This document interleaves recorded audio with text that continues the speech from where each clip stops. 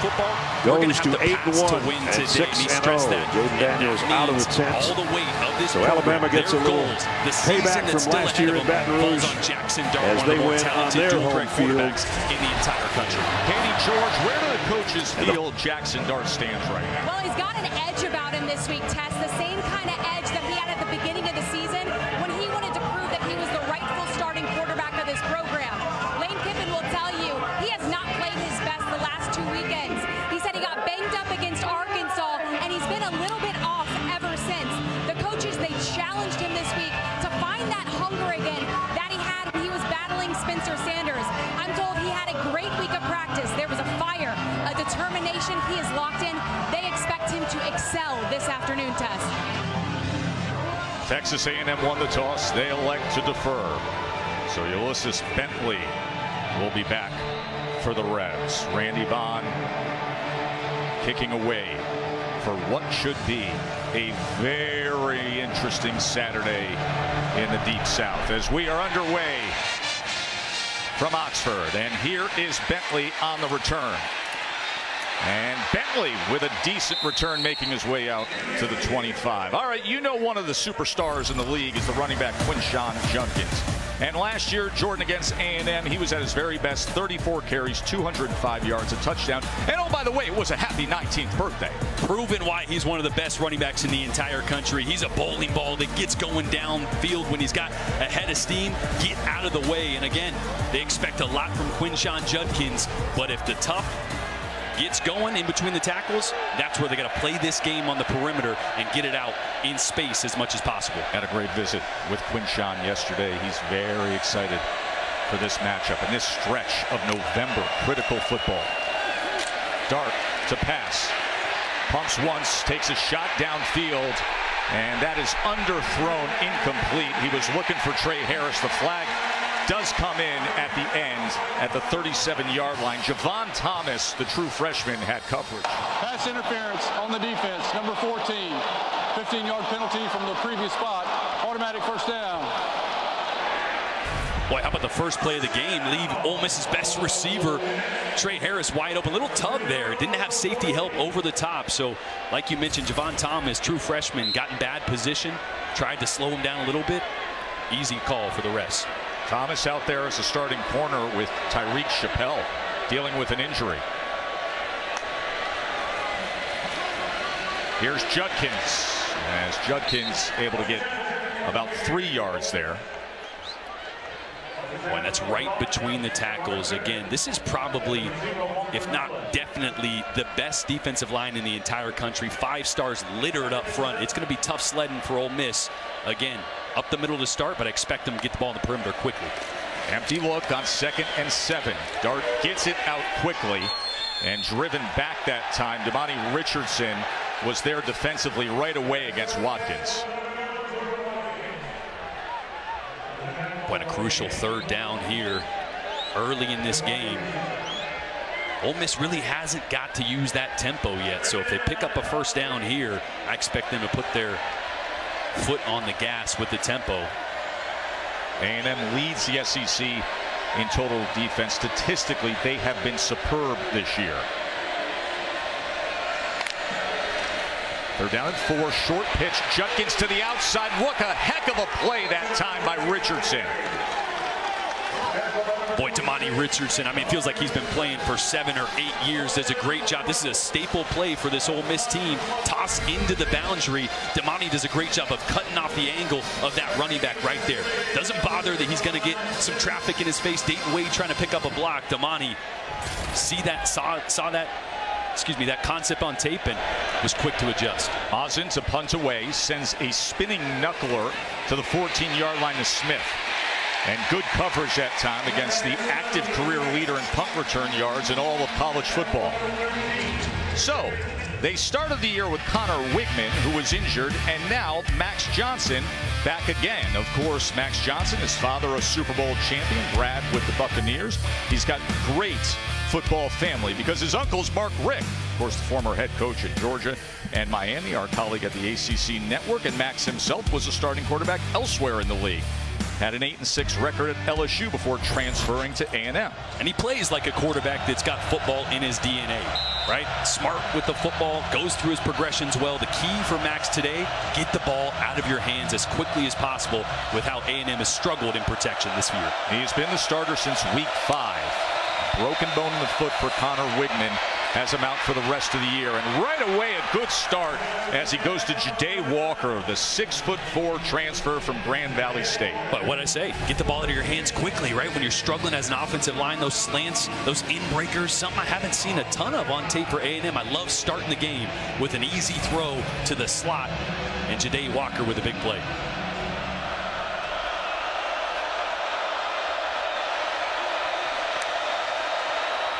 Ruben Owens, true freshman, he is tackled for a loss immediately.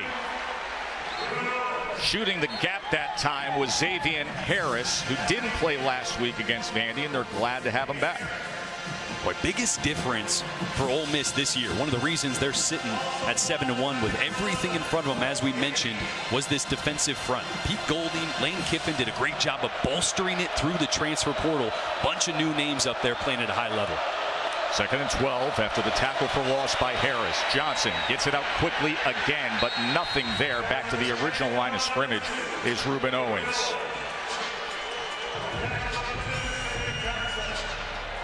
Well, we're about to see how many hottie toddies were flowing in the Grove today. I know it's early, but Ole Miss needs this crowd to get into it here on an early 3rd down.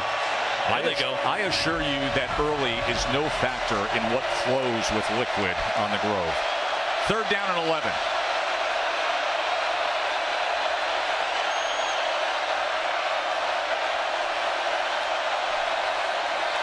Johnson going to check down to Daniels, and Daniels is met immediately.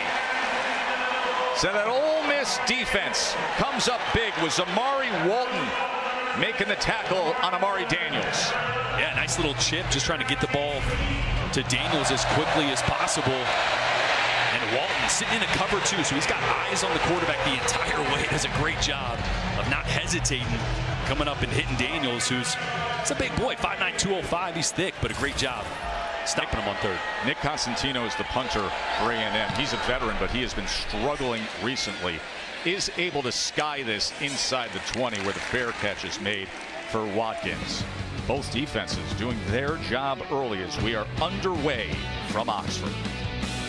Oxford, where you're watching the SEC on ESPN. Joe Tessitore, Jordan Rogers in for Jesse Palmer, and Katie George down on the sideline to see if Lane Kiffin's team can get past this 7-1 mark, just like they were a year ago. 2nd straight year with a 7-1 start for the first time since 1962.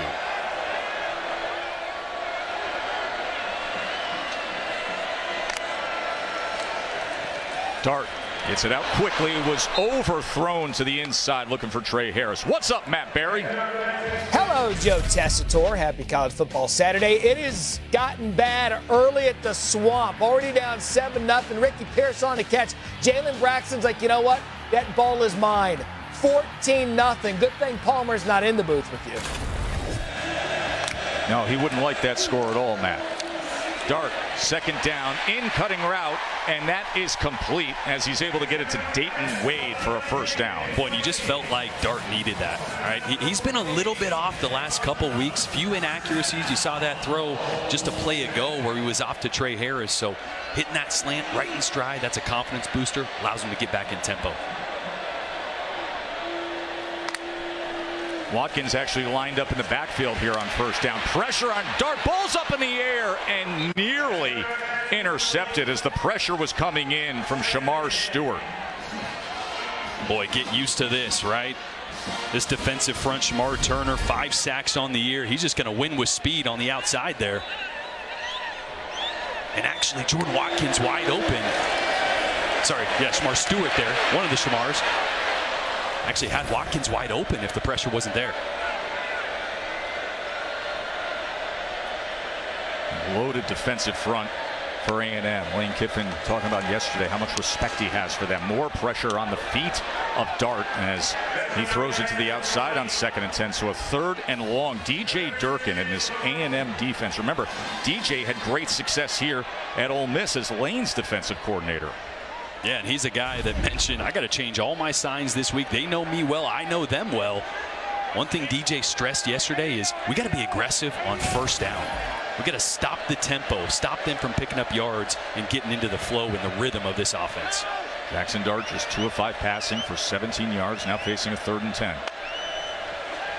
3-man rush, they drop 8. Has time, gets it out, has it complete, and right at that line to gain is Caden Prieskorn. Caden Prieskorn, who really is how they find success in the run game, but they want to use him more as a receiver. Let's see where they spot this. He completely unlocks this offense. It's going to be really close. Looks like they have it a hair short.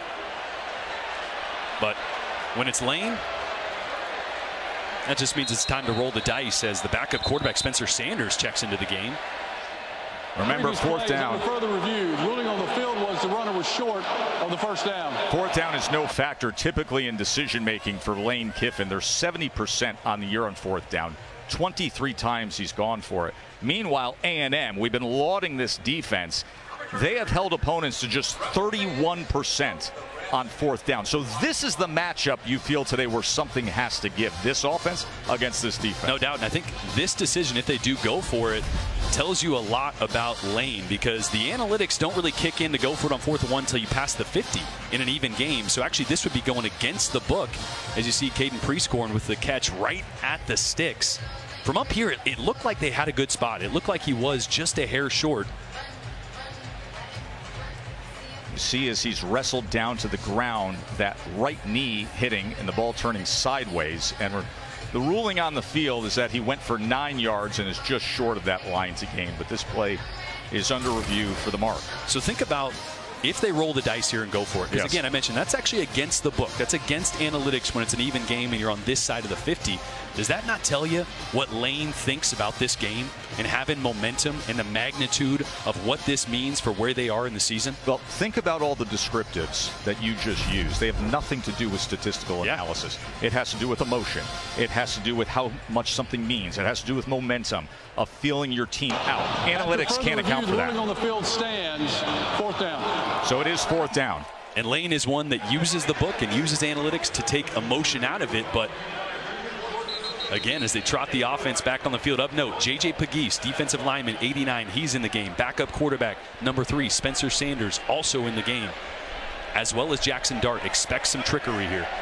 Big 89. You see him there, dead center in that huddle. He's a 315-pound defensive lineman, a former tight end at Auburn, and they love him in spots like this. Here we go. 4th and 1. Look at the big man go. A flag comes in as a road grader went straight ahead against A&M. J.J. Pegues getting the ball there. The 315-pound local Oxford native who plays defensive line for the Rebs. And Ole Miss saying they think it's on A&M. Lane agrees. The result of the play is a 1st down. Sideline warning against Texas A&M. Boy, that's not the last we'll see J.J. Pegues. What a weapon on the defensive side of the ball, but came in a couple short yardage plays last week. And this is what you got to worry about. A guy that's not the quarterback, making sure everybody's set. At first I thought might be a false start. It wasn't. How you going to stop him, Tess? Come on. Oh, good luck with that. And listen, he has good feet.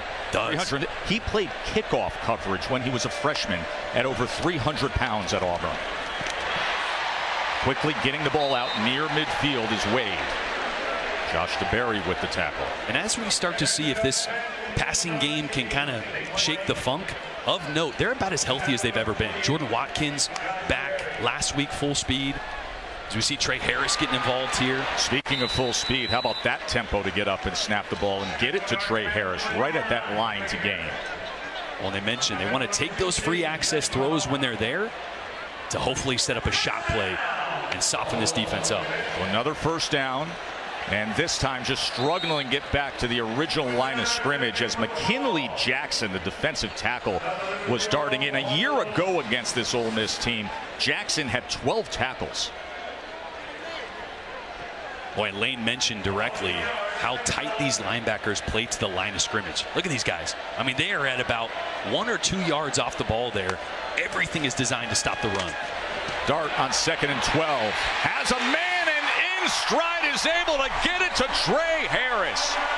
He beats Sam McCall, and a big play for the Reds. 39 yards. Outried that first play of the game.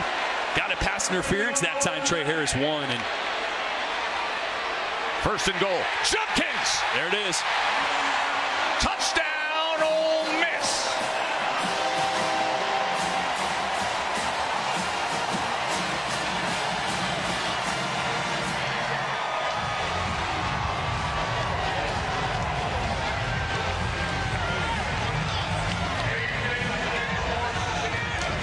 Boy, there we go. What's the word I've been saying? Tempo, right? Get a couple positive plays so the tempo can kick in, and that time nobody's set for A&M, and an easy run-in for Ole Miss.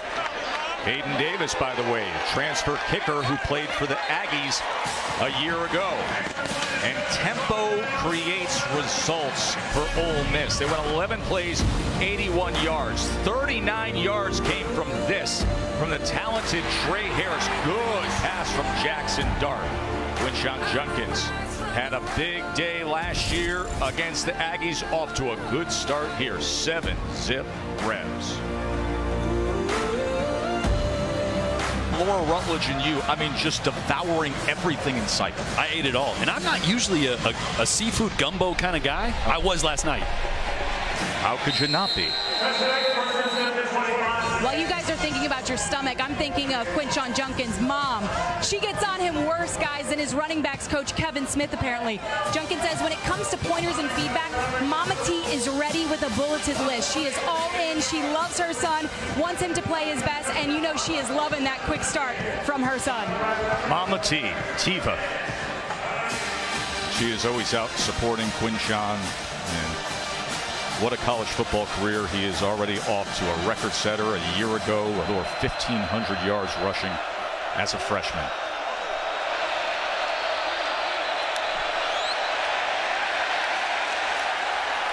And the flag comes in pre-snap. False start. 78 on the offense. 5-yard penalty. First down. Boy, Demetrius Crown over there. They'll rotate that right tackle spot quite a bit. I love this formation, though. Ainias Smith there in the backfield, one of their best receivers. Let's see how they use him. Might motion him out of the backfield before the play here. Not uncommon for him to be in the backfield throughout his career. He is the do-it-all, the Swiss Army knife, and they get him some work here. And Smith finds a lane, gets a cutback, and that is exactly what he can do. He has shiftiness. Yeah, and one of these wrinkles that Bobby Petrino brought to this Jimbo Fisher offense is moving Ainias Smith around, right? He is a Swiss Army knife kind of guy, but in the past they haven't really used him like that. They're starting to do a little bit more of that. I'd still love some more pre-snap motion from this offense, but moving zero around is a great start. 11 yards for Ainias Smith.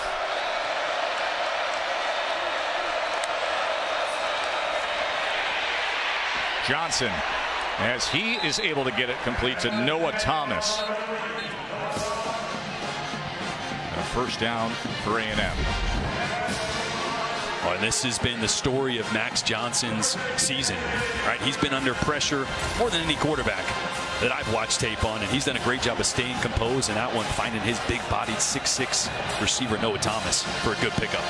I formation now as big Ernest Crownover comes in to play fullback in front of Daniels.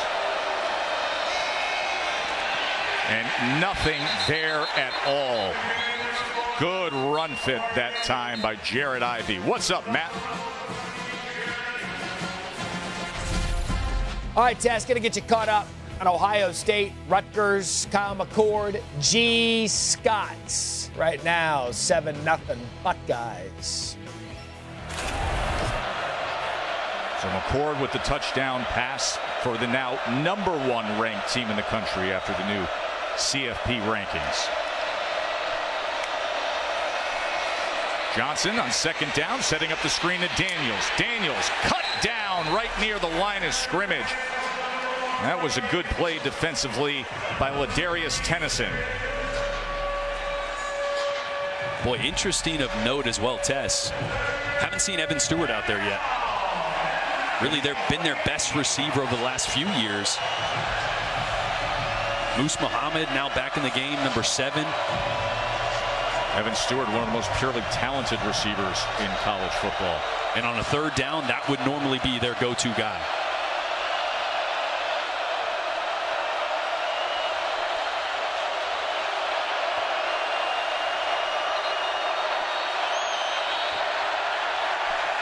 And a timeout is going to be used by Jimbo and the Aggies, facing a 3rd down and 8 with this revved up Rebs crowd when we return.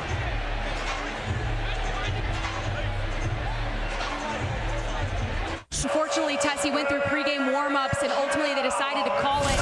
He will not play today. He's dealing with a lower leg injury. No Evan Stewart, a big blow for Texas A&M's offense. Especially in a spot like this, 3rd down and 8.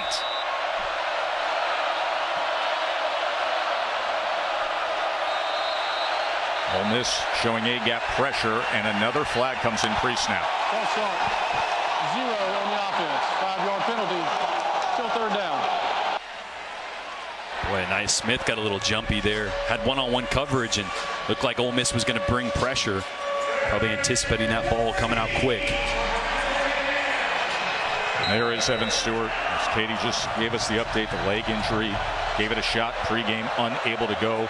He's over 1,000 career receiving yards, dynamic talent, but unable to play today.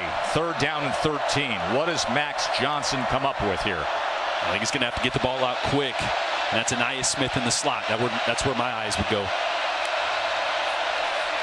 3rd and 13. Johnson looking over options, drives the ball and could have had it complete to Noah Thomas, but it'll be 4th down. Boy, that time Ainias Smith taking the top off of the defense, and Noah Thomas coming in on the in-breaking dig route. This just takes too long to develop. Look at Max is wanting to let it go.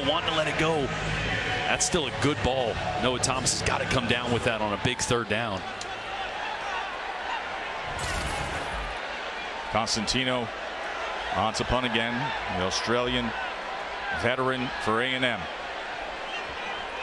Jordan Watkins recently had surgery on his hand, fitted with a smaller cast this week as the return man. Off the bounce he takes it and is wrapped up immediately by Richardson. Of course, the challenge for Jimbo Fisher playing on the road, you've already heard this crowd roaring. And this Aggies team has lost 8 straight true road games. As you go back to what happened, it all started against Ole Miss. And this is the reality, the obstacle that has to be overcome this month for A&M to have what they would consider a meaningful season. 8 straight true road games they have lost. Brutal, right? I mean, it's handling adversity. It's everything that comes along with playing on the road. Silent cadence on offense, weathering the storm early as they're in the middle of one right now with Ole Miss up 7 and the ball in their hands. Bentley takes the pitch, unable to get to the outside. Well defensed by Josh Berry, the transfer from Boston College. Boy, I tell you what, the emphasis was to get the ball on the perimeter. Texas A&M playing a really good sideline-to-sideline route right now. Ole Miss having a tough time of it. With the exception of some moments against Miami, right? This defense, very consistent, and they get the sack of Jackson Dart here. A group effort, just collectively swarming down with Isaiah Rakes in the middle of it. Oh, it's a great level rush, which means they're trying to keep Jackson Dart in the pocket, and then you're going to see none other than Edrin Cooper here shooting the gap late and bringing Jackson Dart down. That's 34 sacks on the year now for DJ Durkin's defense. And incomplete, a 3-and-out. Hudson Wolf, the backup tight end, was the intended target, but this is a very talented and focused Aggies defense for sure. Boy, and a really dangerous throw there by Jackson Dart. Coverage underneath, zone coverage sitting behind his tight end there. And this pass game just continues to be in a little bit of a funk. Outside the deep throw, which was beautiful, to Tre Harris. Hazen to punt again. Smith from the 43, and he is taken down right away. Let's go to the studio to Matt. Yes, you had talked about what a day it is, our AT&T 5G multi-view, keeping you connected around the country. What a Saturday it is. Clemson, Notre Dame. Tigers about to go up, and they're up 7-3 with the ball. Notre Dame just a special teams mishap. We're tied Arkansas, Florida at 14 apiece. And they got the Gamecocks versus the Gamecocks. Jacksonville State, South Carolina. 14-14, Arkansas, Florida already.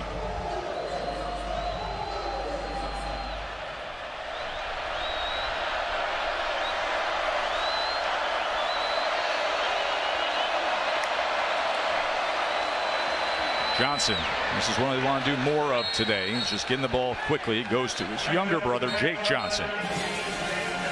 And I love so far the plan that Bobby Petrino has. Right, Le'Veon Moss there started in the backfield, motioned out, which softens that defense and allows the slot receiver there or the tight end to have some green grass to attack and picking up yards on first down, getting yourself ahead of the sticks so this pass rush can't pin their ears back and come after Max Johnson. Le'Veon Moss in the backfield, didn't play last week, out injured. As Johnson will go past midfield. John Saunders with the tackle. It'll be third down. 6 yards there. But this is exactly what you call playing ahead of the sticks, right? When you're struggling in protection, can't get into third downs in 5, 6, 7. So a nice ball control and then a quarterback run sets you up with a nice, easy, short third down and a chance to put together a drive here.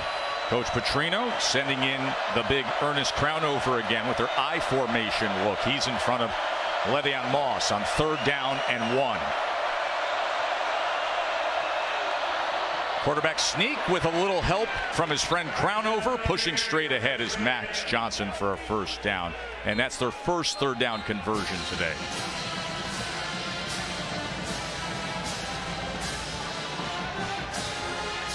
And there are his parents, Brad and Nikki. His mom, you know all about Brad, Super Bowl winning quarterback, but his mom was a great volleyball player at USF.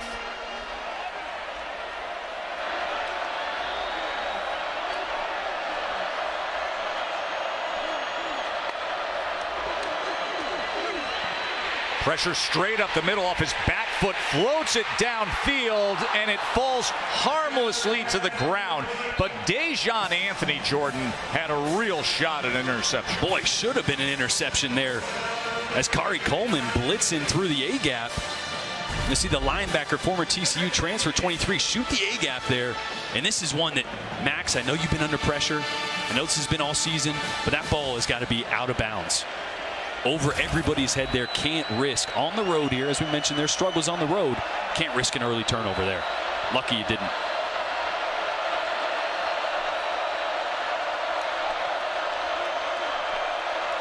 Second and 10. Owens.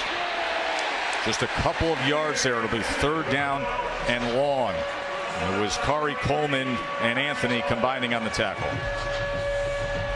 Boy, and here in a third and long, right? These are these scenarios, and that's what we're paying attention to. This offensive line has really struggled against the blitz, against four-man rush, you name it. So in an obvious passing situation, let's see how Ole Miss and this Pete Golding defense plans to attack this drop back from Max Johnson. They're number 4 in the country in sacks, number 8 in TFLs. Third down and 8. Johnson trying to extend the play, checks down to Moss, and Moss is met immediately by DeAndre Prince.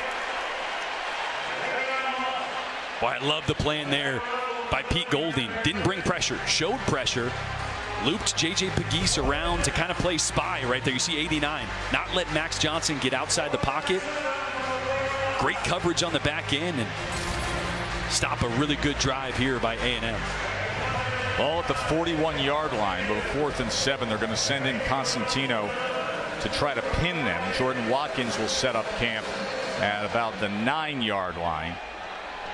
Already the third punt of the day for Constantino. Nose down, back rotation, looking for the pin inside the 10. And it goes to the 5-yard line where Smith hauls it in.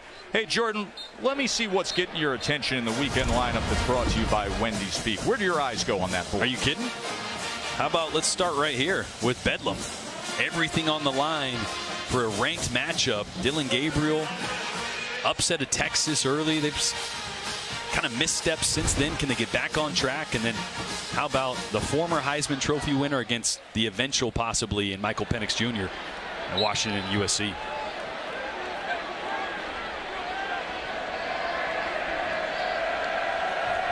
Starting from their 6-yard line.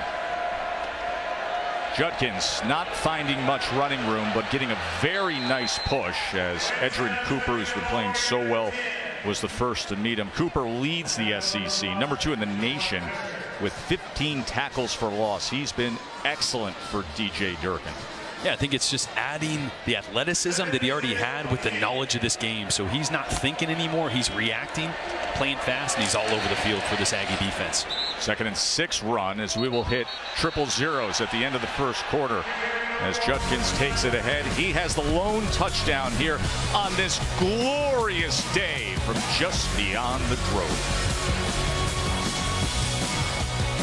Team's play so far? Well, we got to be a little more cleaner on offense. Give up the drive on defense, and we had a big drop right there on 3rd down. We had the ball going in, could have got some points, and then we had a 3rd and 7. We could have got 4 downs, but we didn't make anything up on that. We had a curl, I thought, on the backside, but it's got to relax and make the plays. Defense is important to get a stop right here inside the 20. Thank you for the time. Thank you. And Jimbo Fisher's defense does have a big opportunity here, Jordan. Yeah, they got to start adjusting to this tempo a little bit better, right? On that touchdown run after the long pass, weren't lined up. So communication is paramount once Ole Miss picks up a few yards and gets into that fast rhythm that they like to get into. 3rd down and 4.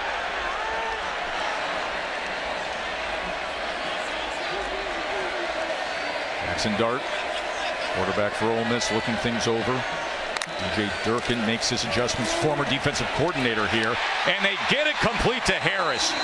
Trey Harris, one of the best receivers in the SEC, will move the chains. Boy, and it's the accuracy there from Dart.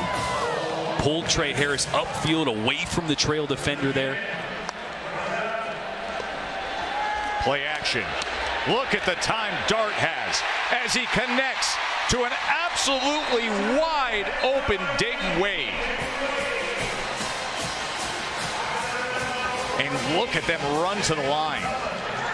And watch the motion in the backfield here. Pulling this guard is going to get those guys to suck up. See that linebacker, Edgerrin Cooper there, sucked up to play the run because he saw the pulling guard and he's out of place for that over right behind him. 29 yards and they're already snapping. And Dart having to adjust and then smartly getting it to Judkins. And this is exactly what the options offer up, no matter if the play breaks down or not. And slow to get up is Jackson Dart. Yeah, Jackson took a little hit to the gut there right after he let that ball go. He is hurting. He's going to take a knee. Now the good news for Ole Miss is that guy is on the roster. Spencer Sanders, one of the most experienced quarterbacks in all of college football. Remember, the former starter at Oklahoma State had 41 starts for the Pokes. Well, you mentioned it. I mean, this is what makes Jackson special. But man, took a shoulder right to the gut from Chris Russell. After hopefully just got the wind knocked out of him. And you know, you're a boxing guy. Sometimes you pop right up and then, oh, that's when it hits you. It's the delayed paralysis, the liver shot. We call it hitting the button. But with Dart, you know, you throw the ball and you're exposed like that. And then there goes Russell straight into him. And now Spencer Sanders is now warming up his first year at Ole Miss after being a record setter at Oklahoma State. Remember, 4 straight bowl appearances, had 30 wins there. Threw for over 9,500 yards in his career. And he was brought in to push Jackson. And actually, I think a lot of people thought he might end up being the starter. Obviously, the competition pushed Jackson to really develop and take the next step. But he's a very capable guy. You mentioned over 9,000 passing yards, 67 touchdowns in his career. So they shouldn't miss a ton here with 3 in the game. So Spencer Sanders comes in after Jackson Dart took that big shot. Play to Judkins, did go for 10 yards. First down. Judkins, here he goes. Breaking tackles, and look at the leg drive right to the end from Q. And Mama T and all his supporters are loving it. Well, the offensive line just paved the way there for Judkins, and good to see Dart back in the game so quick. All that experience from Sanders to get the ball to Judkins. Simply do that. And it works out well. As he takes it again and is tackled by Shamar Stewart. Now watch that wash. Guard, center, tackle. Talented A&M defensive lineman on the ground, and Judkins getting right downhill. I laugh seeing Micah Pettis at 360 pounds. Boy. He was literally sitting on a defender. To the corner. What a play! Touchdown, Rebs! Trey Harris, the 50-50 guy for this offense. You saw the big play on the other side of the field in the first quarter, but he's a big-bodied receiver, 6'2", 205, and just goes up over the top of Josh Berry in the corner of the end zone. That, you know what, as a quarterback, God, you love that, right? Doesn't have to be perfect. Throw doesn't have to be right on the money. Number 9 is going to make you look good. And think about this drive. Jimbo Fisher just told Katie George, we have such an opportunity to get a stop. They started on the 6-yard line. They used tempo.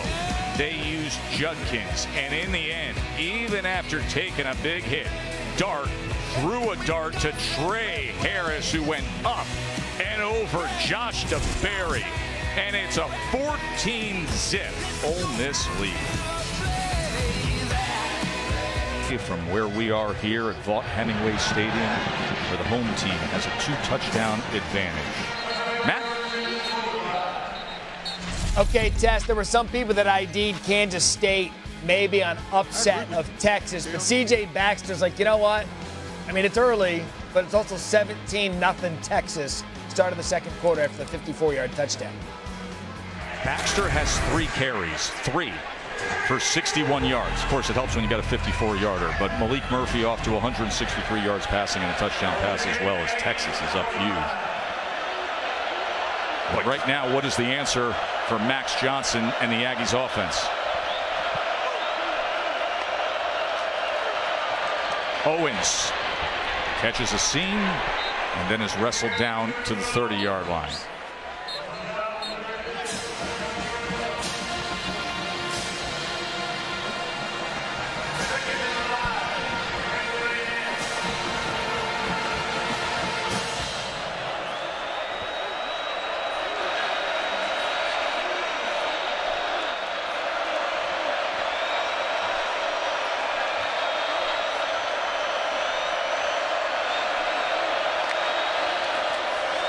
Second and 5. Owens met at the line immediately.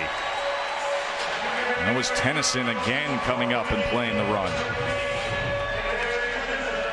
That's the second time Tennyson has been shot out of a cannon down onto that first level.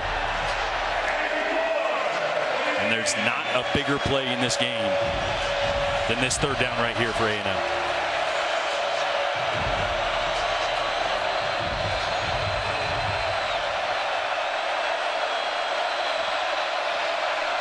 Get all the stand-up defensive linemen. Got to sort out who's coming. Make sure you shore up protection. And timeout is going to be used by A&M, their second of this first half. As Jordan said, facing a very big 3rd and 4 when we return. Collection of talent. I mean, I don't know how you collect much better. So congratulations to their group that collected these guys. It's been going back and forth for a long time between Jimbo and Lane, right through this week.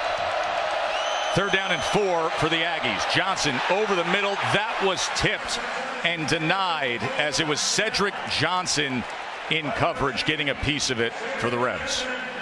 Well, this is that radar look, right? Everybody's standing up. Cedric Johnson, defensive end, is actually in the middle. He's going to step up, and then he's going to pop back right into coverage, right in the window that Max Johnson is trying to throw that dig route. Almost gets both hands on it.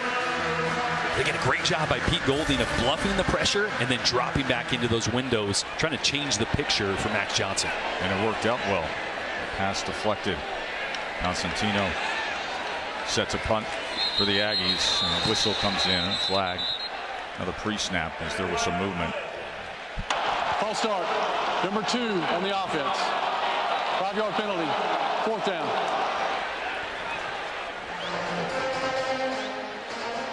Now the back and forth, we saw the verbal barbs between Lane and Jimbo. That started out with the recruiting class that's now sophomores, and then Lane this week was stressing the collection of A&M talent, the mind-blowing collection of talent. We asked Jimbo about Lane and some of those comments this week. He said, Lane is Lane. I just want to coach my team. Bounces inside the 40 before it goes out of bounds. So a lot of folks were wondering, all right, what would pregame look like when Jimbo Fisher and Lane Kiffin were out on the field? Oh, little, Jimbo? No, hey, see Lane? Lane's like, hey, buddy. Oh, there we go. I mean, just as awkward as we were hoping it was. Right? I mean, by the way, I love awkward. Oh, it's great. I find awkward to be so good. Oh, it's great. Such good TV. I feel like Lane is just that one friend or that one family member that just kind of rubs you the wrong way to Jimbo. You know, just gets under his skin just enough. Maybe not even trying to overtly, but definitely subtly taking some jabs this week as well. Jimbo said Lane is Lane. He lives in his own world. And right now that world and this world here in Oxford is enjoying the score, 14-0. As Bentley is met just after a yard. Good pursuit that time by the Aggies with Edgerrin Cooper, who leads them in tackles, was just named the co-defensive player of the week in the SEC, and he is playing as well as anybody in the league, Jordan. Yeah, DJ Durkin, their defense coordinator, just raved about his development between the ears. Always had the athleticism, but now playing so much faster. 2nd and 9, and in stride is Harris. Had the big touchdown moments ago, and now this for a first down for Ole Miss. I'll tell you what, at some point, A&M's going to have to adjust. They're playing man coverage across the board, on the back end, on the outside.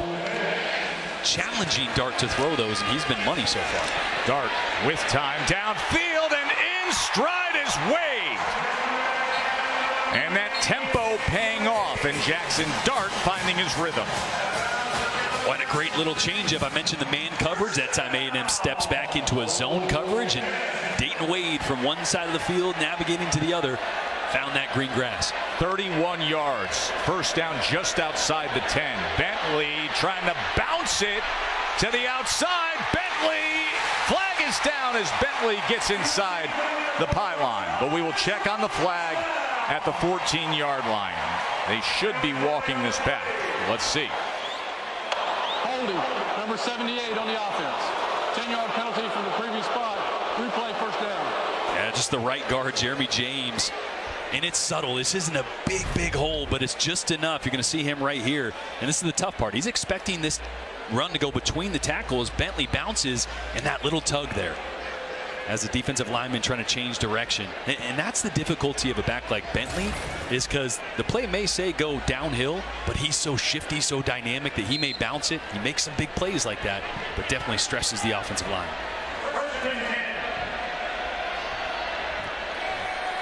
Brings the ball back to the 21-yard line. First down from there. Dart. As he worm burns it inside the 5 in front of Dayton Wade. And yet another flag. Boy, I don't know if... Holding, number 57 on the offense. 10-yard penalty from the previous spot. Replay, first down. Yeah, Micah Pettis, right tackle. He's going to ride the defensive lineman. Yeah, right there. Just taking LT Overton to the ground. Well, a couple plays ago he did it legally, right? Almost sat on the guy, took him down that time. There's a 95-pound differential between that offensive lineman and that defensive lineman. And Overton felt it. There is nothing there on 1st and 30. Back-to-back big penalties. And, you know, they didn't have a penalty on the day prior to the first of that sequence. Yeah, it almost feels like a night game, right? When the noise and everything starts getting into some of the procedural issues and your mental focus starts to sway a little bit. Crowd pretty docile right now. Ole Miss hoping to wake them up here soon. But again, watch the man-to-man coverage on the outside. You get man press down here at the bottom of your screen.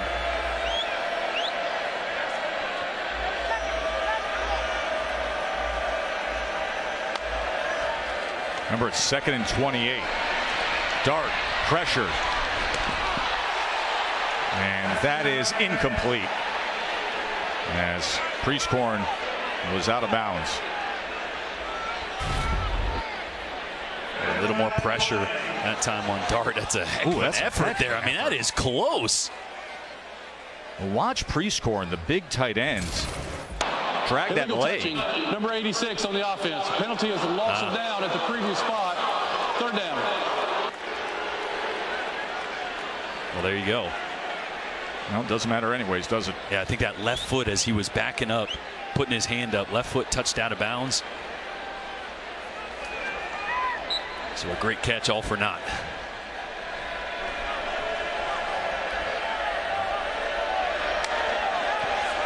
Third down. Over the middle, flag is down again as Prieskorn, the intended receiver. Boy. 3rd and Agora Hills, and Fidel Diggs is jumping. On the defense, number 10. 5-yard penalty from the previous spot. Replay, 3rd down. It's top 10 in the SEC in tackles for a loss, but a little antsy that time. Well, and you get a little frustrated, right? This is a D-line that's used to getting after the quarterback, and he's thinking 3rd and forever. They got to throw it. This is my chance. Just got to keep those eyes on the ball. 4 flags out of our last 5 plays. It's laundry day in Oxford, huh?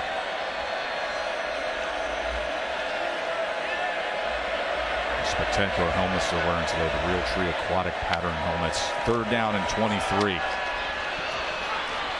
And Judkins not much there at all as Stewart was first to get to him. And Caden Davis will trot onto the field. Caden Davis, who played for A&M. He was their kickoff specialist in recent years, and now this is his first year with the Rebels. Hit a 56-yarder in week 2 against Tulane.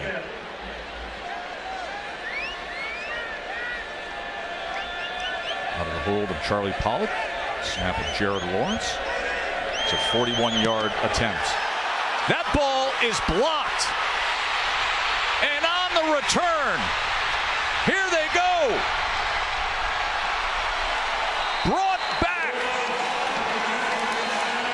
That looked like Matthews on the return there.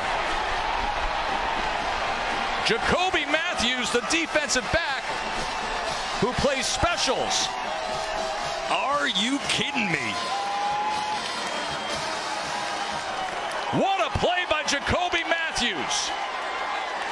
Boy, we just went over the road record, the road woes for this A&M team. You're looking at going down 17-0 in the middle of the 2nd quarter, and now feel how that momentum flipped? Shamar Turner with a huge block. And we got a ball game again. How quickly things can turn with special teams. A 68-yard return by Jacoby Matthews. And just when Ole Miss was gaining momentum and then penalties bring them back and they got to go with the field goal unit, here's what happened. And watch Turner just split right through the gap. Get skinny. Whoop. Wow. Unbelievable job. I mean, just and then right to. But there is nothing you can do. Listen, you can talk about ops time and going through it. If Shamar Turner is going to be that good, there is nothing you can do. The 6'4", 290-pounder just destroying that field goal protection. And then Matthews was in the right place at the right time. And 68 yards later, it's a touchdown gap.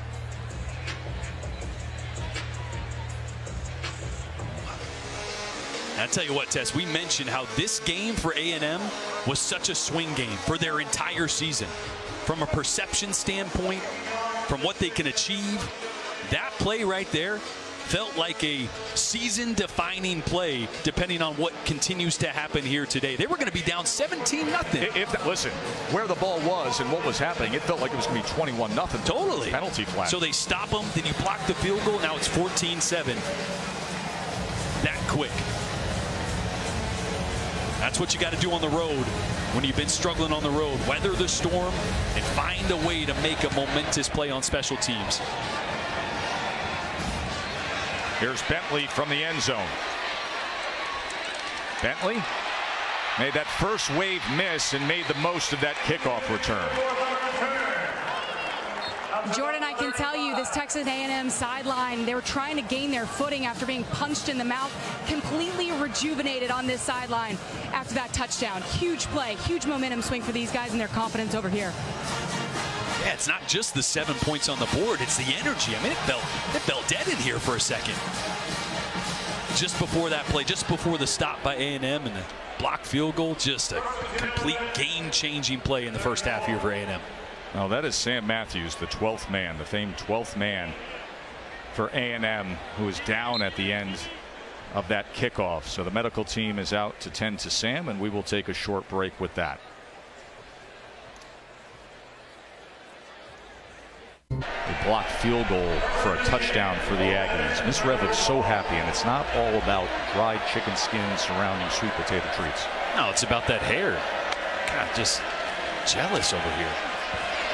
Jackson Dart kept his balance somehow, and look at Dart, and that is exactly the physical style of running he can deliver, Jordan. Yeah, it's what he needs to be in this game, right? And that's one thing Lane Kiffin said. He's got to get it done any way he can. They've tried to protect him in the past couple weeks. He got banged up against Arkansas, tried to limit his runs, but today told Jackson Dart, leave it all out there. We're going to need you to be physical. Play action, man in his face as he gets it off and gets it complete to Harris. That was Shamar Turner, who just had the blocked field goal right in the mug of Jackson Dart. And he still did that. This throw, Tess, with Turner all over him. I don't even know how he gets it off, and it was right on the money. That is unbelievable. How about Dart? Just playing tough, standing in there and delivering. And now Judkins, just a gain of 1. Walter Nolan with the tackle of Q. I mean, you don't get any more accurate than this right here. And again, just the trust. He throws it up to number 9, Trey Harris. He's going to make a play.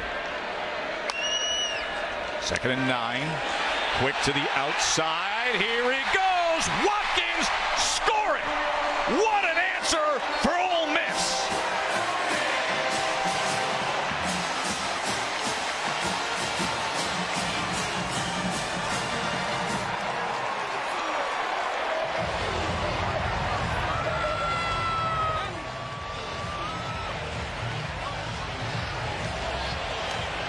Boy, Lane Kiffin always has something up his sleeve, huh? Flag is down at the 12-yard line as David Smith and his SEC crew will talk it over.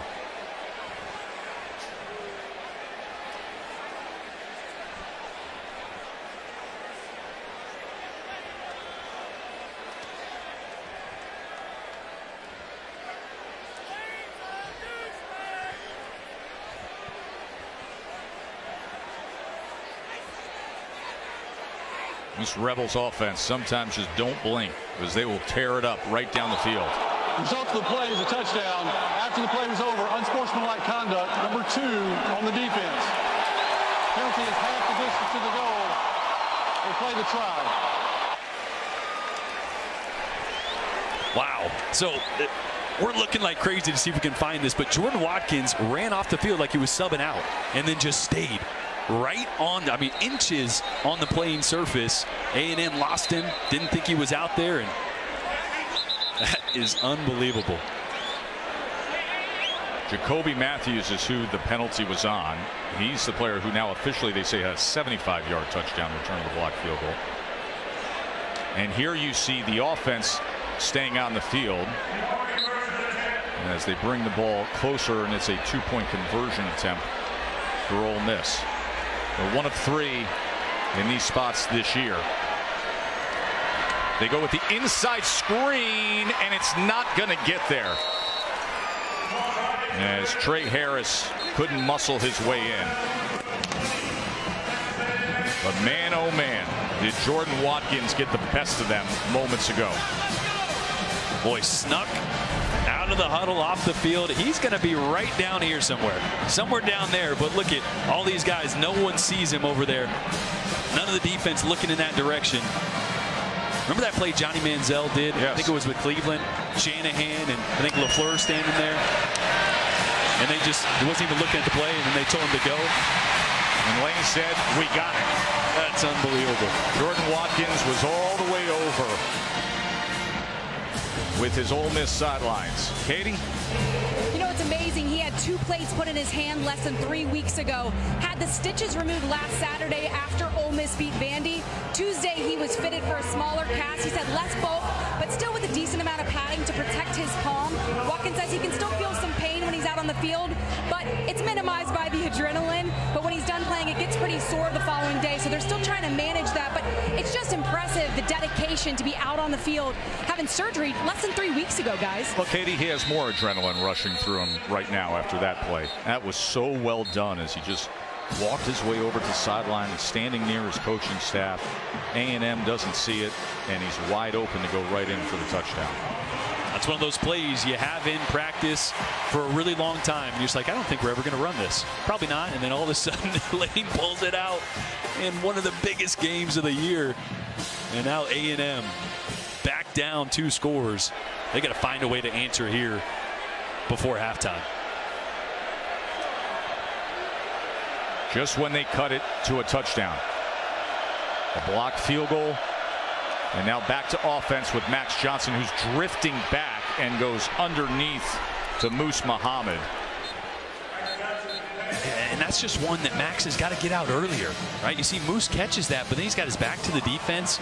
He's not able to catch it on the run and keep going. If Max gets that out of his hand a second earlier, Moose can maybe turn upfield and try to make something happen.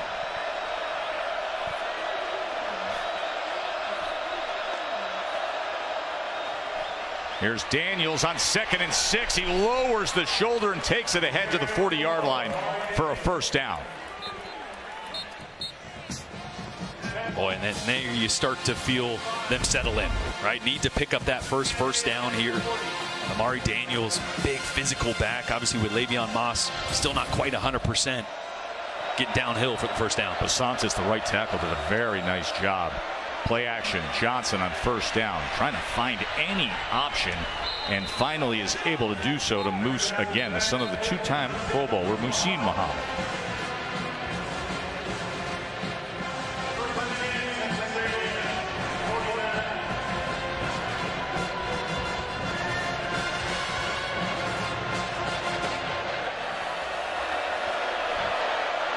So 11 yards on the completion there.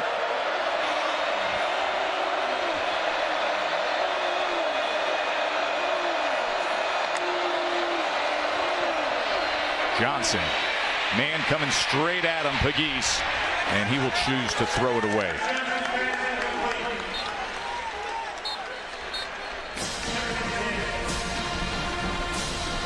Just this is one of the issues. Watch the slide protection here. Watch the Ole Miss guys just standing around. But watch in the middle there. There's 3 guys standing there blocking 1. That's part of the issue. They just have not been able to be consistent up front as A&M tries to take a shot there. Jordan, this is their longest drive of the game, and it's only 26 yards. And taken down by Pegues, the big man in the backfield. They've got to find something offensively. Well, and you're starting to see just how much they're missing Evan Stewart, right? He's their deep shot guy. He's their one-on-one matchup. And really trying to scheme every single play for Ainias Smith. Makes it really tough on Bobby Petrino.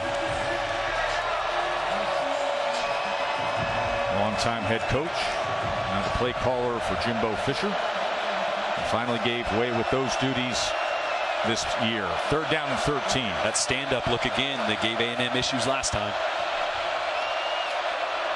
They back off with 2 into coverage off of it. 3rd and 13 and complete for a first down to Walker. And you see Johnson took the hit at the end of that. Boy, such a good throw under pressure. Again, protection issue with that radar look. That is a huge pickup right there. 17 yards and a first down for the Aggies. 4 minutes until halftime. Moss. He is back today. Told you he injured his hamstring in the game against Tennessee. Lingering injury.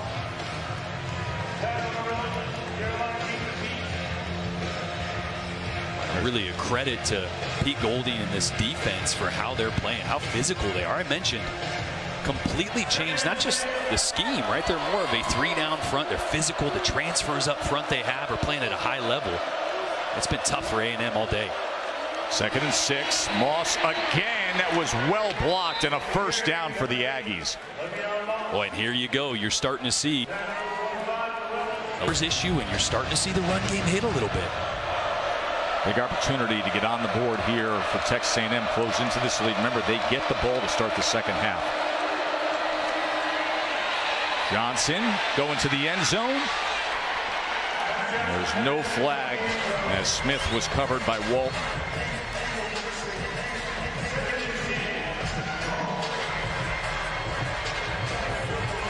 Evan Stewart, you mentioned it, spots like this. It just feels like Ainias is their only go-to right now. And I don't know if I buy that. Moose Muhammad, number 7, really good receiver. Love to see Noah Thomas, the 6'6" target at the top of your screen. Get a few jump ball or deep ball opportunities as well. There's other guys that can make plays for this A&M offense.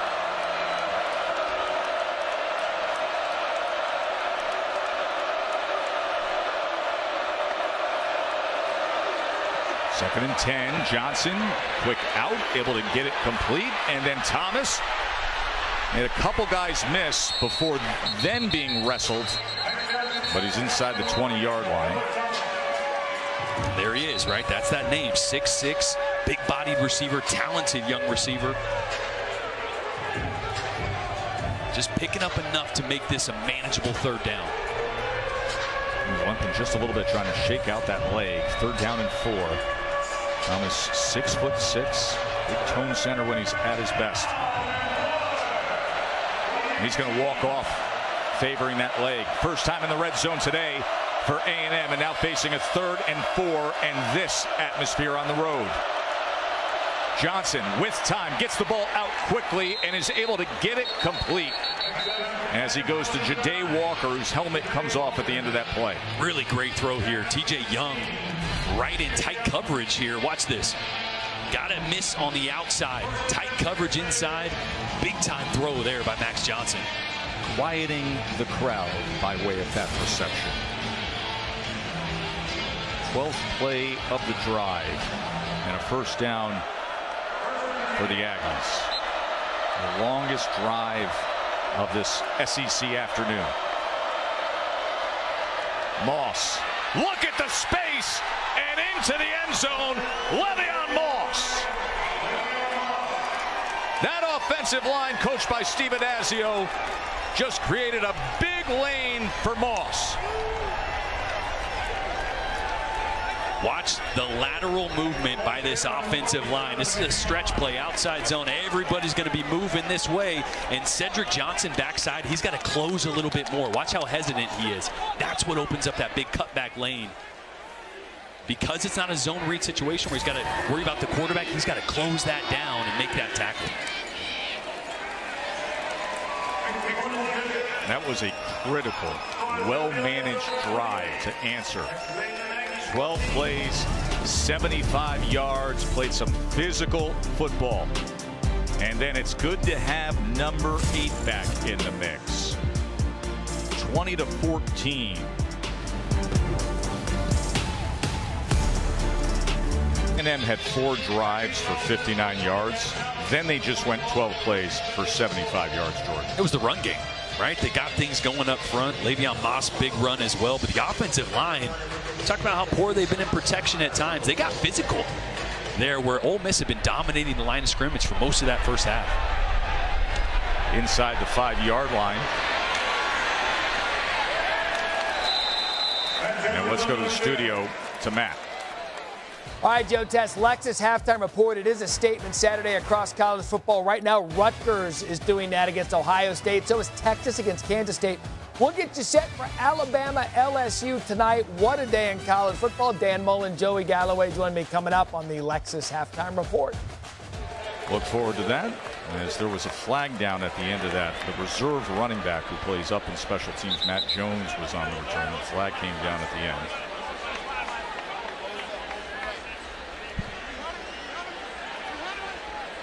And Kiffin, year number 4 at Ole Miss after the 3 seasons at Florida Atlantic. And now a team that sits here at 7-1. 7-1 was the struggle point last year for Kiffin's team. 7-1, all of a sudden you saw them 8-4, then you saw them lose the bowl game to Texas Tech. Trying to avoid that here. Up 6. Get it out quickly to Watkins, who can't find anything going upfield. Bryce Anderson, a good tackle there. Opportunity for the defense as this clock continues to count down.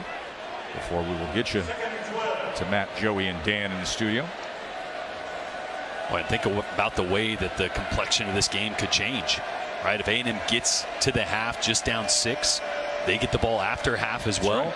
They got a chance to take the lead on their first drive if they hold tight here and force a punt out of Ole Miss. Judkins. As it'll be 3rd and about 3 after that run by Judkins, who had a touchdown run to start our day. And there's the timeout from A&M. See if they can at least force Ole Miss to punt them the ball. Coming up tomorrow on Sunday NFL Countdown with coverage from Philly. Big NFC East matchup between Dallas and Philadelphia. All access with Micah Parsons and Jamar Chase. That's 10 a.m. Eastern on ESPN. And then Monday Night Football is Chargers and Jets from MetLife. That's 8 Eastern on ABC. Peyton and Eli are on ESPN too. Of course, you can't come here to Oxford without that name Manning being everywhere you look. You know the speed limit is 18 miles per hour on campus. We should have worn a couple quarter zips just, you know, to honor them. Right. Yeah. We'd have been sweating our butts off even more. It is hot up there. Is the 18. That is also the speed limit on campus. So off the timeout, looking for the stop on 3rd down. DJ Durkin's defense. Jackson Dart, couple of touchdown passes in this first half.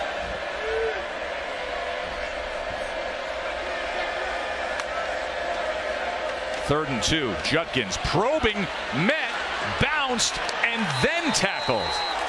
He was sent back, and then eventually Bryce Anderson cleaned it up. But Shamar Turner was the first into the backfield against Quinshon Judkins. I mean, how many times are we going to call Shamar's name? Watch him just fly off the edge here.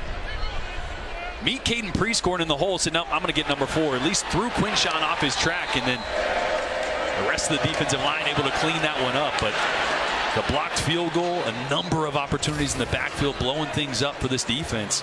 Turner is all over the place today. The blocked field goal is the play of the game. Totally. Right now, you do not have anything that looks like a 6-point game if it's not for Shamar Turner beating his man so badly, splitting the gap and getting into the face of the kicker, and that was returned 75 yards for a touchdown. And without that, who knows where this game goes. I don't think people understand how hard that is to do. Oh, most of the time you see a quick guy coming off the edge, maybe someone didn't reach out far enough, but have a 6'4", 290-pound guy just get skinny, hop a gap. I mean, that's the athleticism there, unbelievable. And you have 1.3 seconds to do it. That's what people don't realize. The operation at the longest, right? The operation time. You have to do that within 1.3 seconds. And if you don't, you can't get to it. So Mazen punting out of the end zone, and a fair catch at around the 43-yard line. And that is how things will close out. Jimbo and Lane. That got all the attention in the lead up to this one. The verbal barbs back and forth. Number 10 team in the country at home. against this loaded roster of A&M trying to overcome the road woes. Katie. Thanks, Tess. Lane, how did A&M regain its footing there in the second quarter? Well, we gave it to them. I mean, they made a good block on the play, but that's a 10-point play. We're kicking a field goal and instead give them momentum, and they score 7 points the other way after a touchdown call back for a holding. So that's on us. Coming into this game, you wondered if tempo could neutralize talent. What do you think so far? I think so far, outside of a 10-point play, or it's a 16-point game. So we got to go in, regroup. This will be a 4-quarter game. Thank you. Tempo is ahead of talent, 20-14 right now, as we get you to the studio for a halftime report with the esteemed Matt Berry, Joey Galloway, and Coach Dan Mullen. Gentlemen, 20-14. Jackson Dart has himself a couple of touchdown passes. Joe Tessitore and Jordan Rogers with you. Ole Miss has 6 plays over 20 yards. They've had the big plays. A&M doesn't have a single play, except they blocked a field goal and returned it 75 yards. And without that, who knows where it would be? Did that not change the complexion of the game just entirely, right? A&M couldn't get anything going in that first half. That sparked a little bit of offense at the end of the half, and that sets up what's going to be a really good second half when A&M gets the ball. The end of the half, that drive by A&M as your road test is brought to you by Goodyear. Well, Max Johnson started getting some things going through the air, finding Ja'Day Walker a couple times over the middle to start the drive again on a big third down, tight window throw on the outside. Great accuracy there, finding Walker again, and Le'Veon Moss, little banged up, hasn't been 100%, but capped off that drive with a touchdown, and now we got a ball game. Only 134 total yards for the Aggies, but a huge opportunity to start this second half. 59 before that drive. Guys, I spoke with Jimbo Fisher coming out at halftime. He said defensively we have to impact the quarterback better and win on the one-on-one go ball routes. He said we have to be better defensively on those routes in particular. He said on offense we have to finish drives. They've struggled with that the past few weeks, especially in the second half. He said if we score right here on this drive to open things up, we're back in control of this thing. You can bold and underline, especially in the second half. For the last month, it has been field goal fest for A&M when it comes to second half scoring.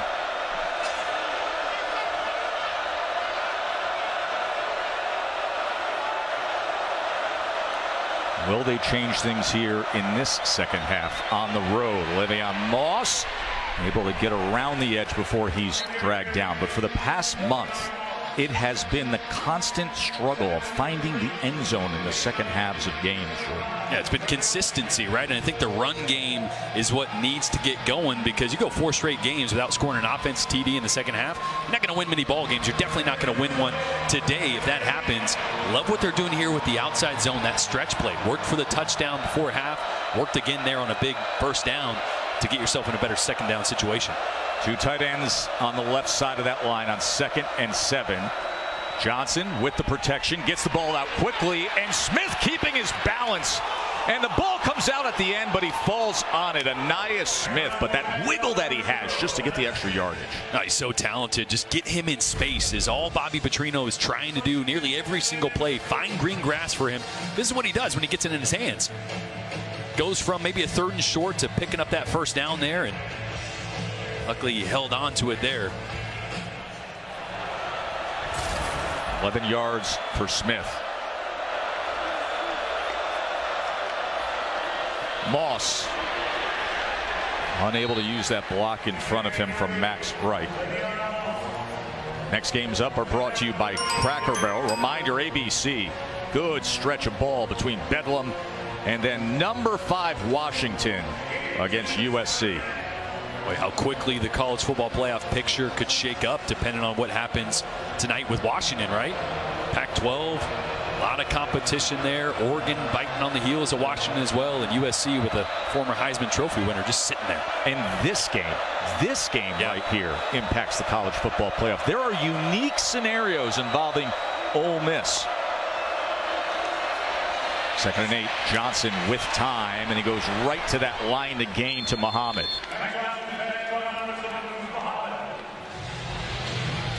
When you just start to wonder, with no Evan Stewart, who's the shot guy for this offense, right? A lot of good ball control right now, and they need that. Get the running game going, start chipping away in the passing game, get the ball out of Max Johnson's hand. But at some point, you're going to have to max protect, and you're going to have to take a shot. Is that Noah Thomas, number 3? Is it Ainias Smith? Both at the top of your screen right now.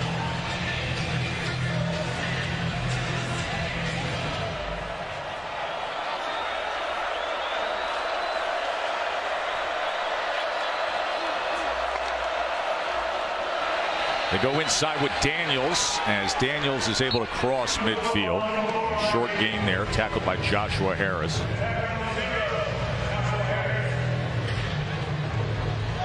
There's Bobby Petrino, of course, longtime head coach, the Falcons, Arkansas, Louisville. Most recently was out Southwest Missouri State.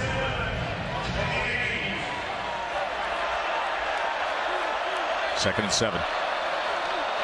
Johnson has the protection, goes downfield. You were asking who would be the downfield target. He was looking for Smith. It was low into the outside. Coverage by John Saunders. Yeah, great coverage by Saunders. This is the matchup they want. They want to get Ainias Smith in the slot, and you see him. He pointed up there. He's telling Max Johnson, I want you to throw that up with more air. Let me go up and make a jump ball play. Max tried to put that on the back shoulder, and it's a tight window to try to fit it in 35 yards down the field. 3rd down and 7. Both teams have had their struggles converting. Max Johnson.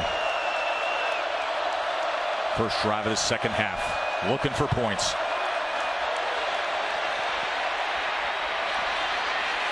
And gets it in the form of Thomas. First down, Aggies. Well, what was the other name I said, right? Noah Thomas. 6'6", big target. I love this. Post route takes the safeties out of the equation. You got Thomas coming from that slot position on the left side. Deep over route. Running through physical coverage there by John Saunders. And it's a ball. I mean, it's a heck of a ball by Max Johnson. Right at the face mask of the big target. Remember moments ago I said they didn't have a play over 20 yards in that first half? There's 21 yards, the kind of play they need. Moss finding very little against the interior of that defensive line, clogged up by Jamon Gordon.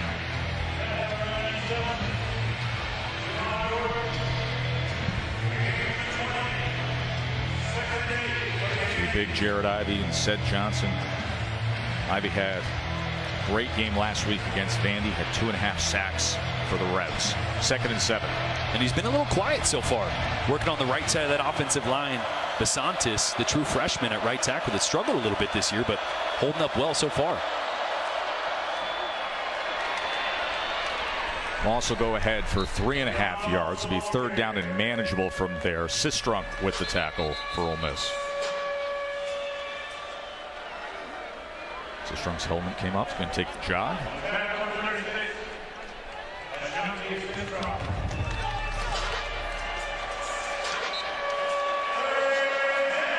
Another 3rd down for A&M.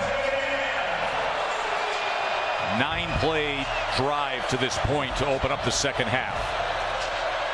Pete Golding, his defense looking for a stop. Does he send him against Max Johnson?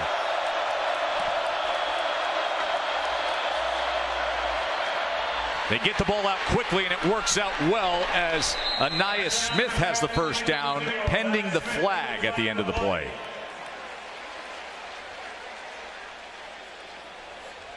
Pass interference on the offense. Number 7. 15-yard penalty from the previous spot. Replay, 3rd down. Moose Muhammad clearing things, Jordan? Yeah, just trying to run a little rub route. Man. This is physical play at the line of scrimmage from the DB as well. I don't. Is it the extending of the right arm at that moment? It is, but again, I would just argue. I don't know. I mean, there's a little contact there, but I feel like that happens a ton. I don't think he was overtly trying to screen or hold a guy. You know, that's a tough call. It is, and it wipes out what would have been an Aggies first down. 15-yard penalty makes it a 3rd and 19. What a swing that is. From a first down and you're marching towards a score to now 3rd and 19. Johnson chased back, and he's just got to launch this thing away. So that penalty on Moose Muhammad as another flag comes in. This back at the 17-yard line. And Moose Muhammad, one of those guys thrust into a bigger role with Evan Stewart out. Had over 600 yards last year, was a big part of the offense, but his playing time has decreased steadily with Ainias this year. On the defense, number 5.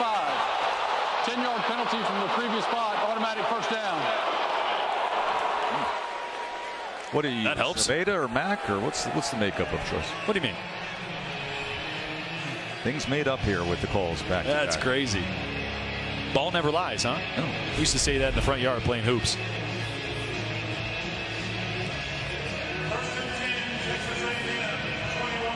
Boy, all evens out at the end. Yeah, and wipe it out one way, and you give it back the other. Let's pretend those last couple plays didn't happen. That's right. First down for the Aggies. Moss off the right side takes the hit and keeps his footing as he works his way to the 12-yard line. Boy, and this is what they were missing. This is what Jimbo Fisher said specifically yesterday. With Moss back, you get the yards after the contact. Watch the impact here. Dejon Anthony coming downhill with a big hit, but Moss, at 6 foot 210, that's what he's so good at. Just bouncing off those tackles, picking up 1 or 2 extra yards every time. And staying ahead of schedule, 2nd and 1. It's a long, sustained drive to open up the second half. Daniels, he is inside the 10 and fighting his way to the 5-yard line. So it's 1st and goal, Texas A&M. You know, guys, it's really impressive. Le'Veon Moss, he's been coming off between plays in a lot of pain, so he's fighting through his injury coming back from. They brought him out of the locker room early to kind of warm him back up, but I mean, he's laying out some really nice runs, fighting through his injury here. He has come up big, averaging 5.6 per carry. 1st and goal. Play action to the end zone. That ball is intercepted. John Saunders. After all that, Saunders picks off Johnson.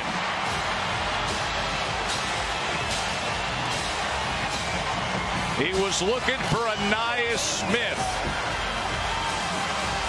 The long drive where they attempted to take the lead, and instead, this, John Saunders and that Rebels defense denying the Aggies the first turnover of the game. And then he throws the interception in the end zone. And now Jackson Dart and the Rebels, as he is being chased and was nearly tripped up and then just had to throw it away outside the tackle box. Yeah, just a little stop and go here by Ainias Smith. He's going to sell blocking. The landmark for that, the quarterback and the receiver, is the goalpost. Max Johnson threw that too far upfield. Ainias is thinking it goes to the goalpost. Exactly what Jimbo said right there. If you're going to miss anywhere, you miss throwing it through the goalpost, essentially, if it's tightly covered. Just can't miss there in man coverage upfield. Receiver's never going to be there. Boy, and that looked the part of the Aggies taking the lead and getting the drive they wanted to open up the second half. Wide open is Prieskorn. The big tight end with the reception from Jackson Dart.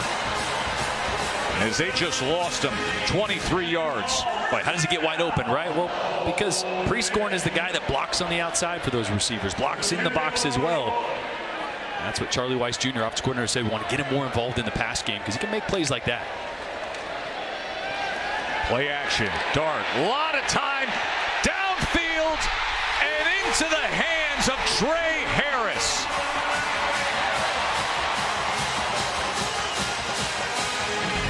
Boy, just the second, third, maybe fourth time that Tre Harris has just absolutely won at the line of scrimmage. Working on Sam McCall there, the DB. Ball a little underthrown, but what a play. Judkins looking to wiggle his way free, but can't find much against York and Cooper. And flag comes in at the end.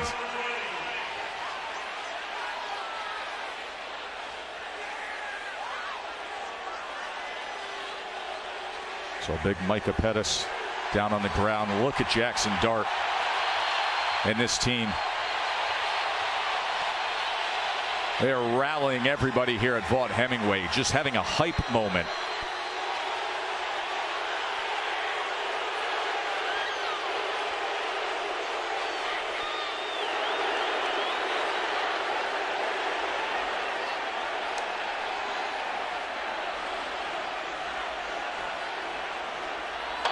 After the play was over, flagrant personal foul, number 5 on the defense. A flagrant personal foul requires an ejection from the game. Number 5 is ejected for the remainder of the game. That's a huge loss. That's Shemar Turner, as he is ejected from the game. Shemar Turner, who has been disruptive today, who had the blocked field goal that was returned for a touchdown for the Aggies. He's been the best player on defense today by far for A&M, so a huge penalty. Not just in momentum, not just in yards, but like you said, Turner out. And that's the emotion of this game. We talked about it, right? A swing game for A&M. Their season teetering on the edge. Ole Miss, everything in front of them. Georgia next week. This game's so monumental. You can tell the emotions are getting into this game. But those are the plays that you can't have after the whistle. And that makes a 1st and goal. And here's Q. Patient and then in. Flim flam, bim bam. Revs touchdown.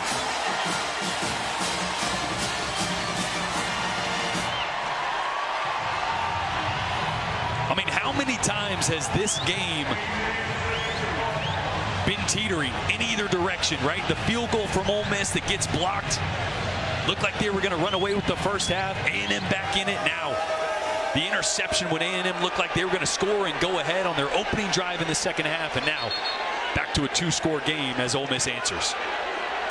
Those swings, those critical moments, as Lane said, hey, we had a 10-point play go against us. Well, we may have just had a 14-point sequence. Yes.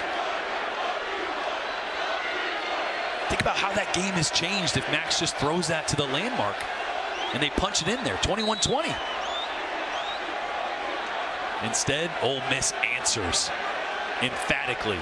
A 6-yard touchdown run by Judkins, his 2nd of the game. Had a big day against A&M last year, and now trying to make it a 14-point margin as Lane Kiffin goes for 2. Judkins swings out of the backfield, dart to the end zone, and they get it so easily to a wide-open Trey Harris. And a big punch pump from Coach Kiffin opposite his rival Jimbo Fisher. Those swing moments, those big sequences. The Aggies had the long drive. Max Johnson made the mistake. John Saunders had the interception. And then it only took a minute 10. Capped by Judkins straight ahead into the end zone. Cap it with the 2-point conversion. And it is 28-14. And a lot of love from Lane.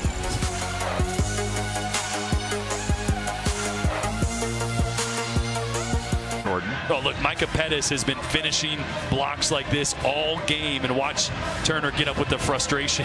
It's right there. What? And another one. And he goes right cross up top. Break that down. Well, I mean, that was like Ngannou last week in Saudi Arabia with that shot, but the first shot, I mean, you just can't. His grandchildren maybe. He's going to lose a point in that round, though, right? Wow. So he is ejected with the flagrant, and one of the very best players out of the game. A guy who earlier today had the play of the game for A&M with the blocked field goal that was returned for a 75-yard touchdown.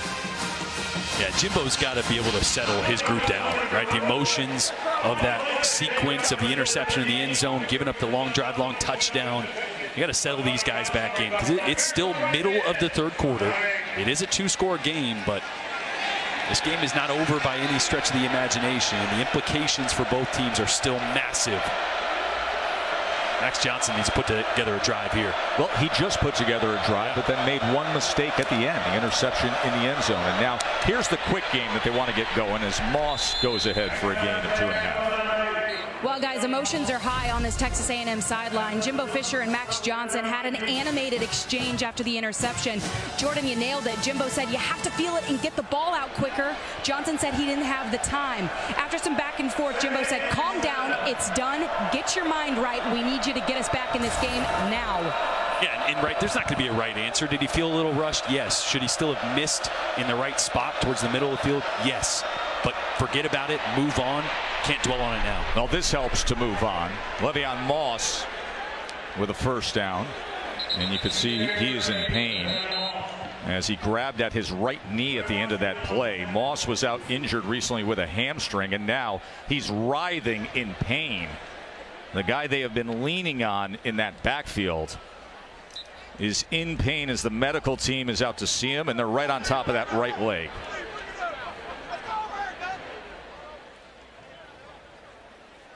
Jordan Rogers, Katie George, and Aflac, their trivia question. Since 2017, which quarterbacks have started for more than one SEC team? We have one in front of us here.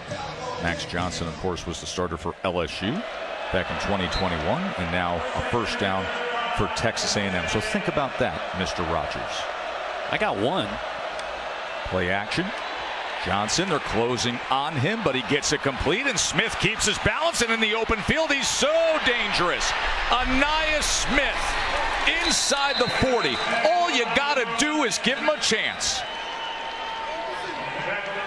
Boy, it almost seems like every big play Max Johnson is falling away, right? Pressure in his face. A heck of a throw here to find Ainias Smith. And again, when you get him the ball, good things happen. So good run after the catch. Huge play for A&M. There's an Ole Miss defensive lineman that is down at the end of that play.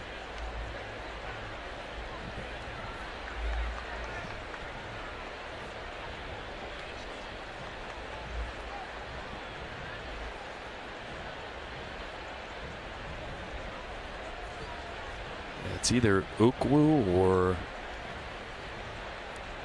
Yeah. That's Isaac Ukwu. Transfer from JMU.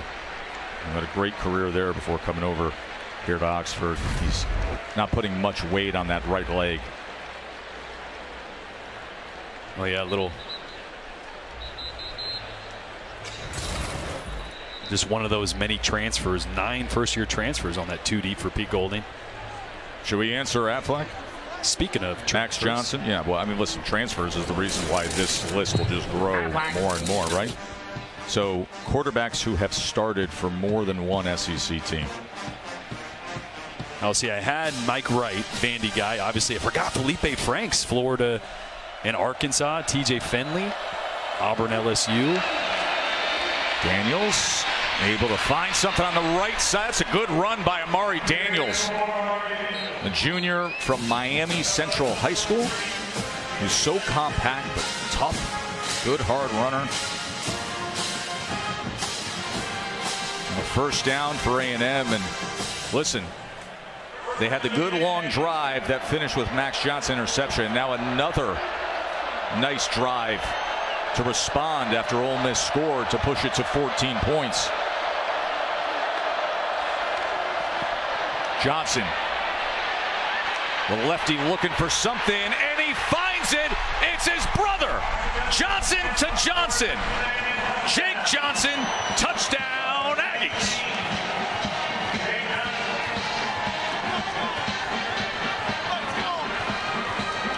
And the family loves that. Nikki and Brad rooting on their sons. They made Texas A&M history as the only brothers to throw and catch combo a touchdown earlier this year, and now they do that at a critical time to bring it back to one possession as Bond adds the extra point, and they did it in under 2 minutes. A 28-yard touchdown catch by Jake Johnson. Well, this is the effect that running the football has on you. Trey Washington going to roll down into the box, and he's going to be in coverage right here. Look, he's on Johnson, but then he sees this over route coming, peels off of Johnson. Max pumps it, finds his brother wide open. But again, when you run the football, you force out of zone coverage, out of 2 high shells, into 1 high shells, and that's the effect the play action can start to have and find those openings for A&M. There is Nikki, Max and Jake's mom. That is her now, nice and calm, excited, saying attaboy. But meanwhile, this was after the interception. And there is nothing like being a football parent. Oh my gosh! I feel helpless for my mom after this, sit in the stands, go through the roller coaster of emotions. I mean, throwing a pick or not sliding when I should have slid. I mean, bless every mom out there that sits in the stands and watches their baby out there playing a physical sport. And remember the conversation that Katie was detailing of coach and quarterback. and said, okay, that's in the rearview mirror. And now you get to attaboy. That's a good coaching moment that Katie was detailing, and you see the results.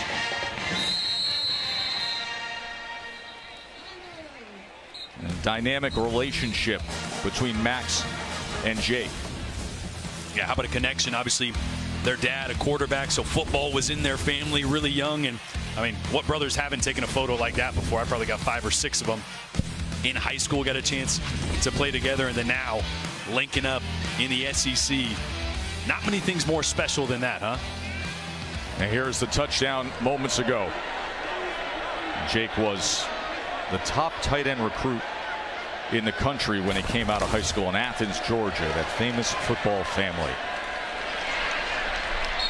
And Dart able to get it quickly to Trey Harris.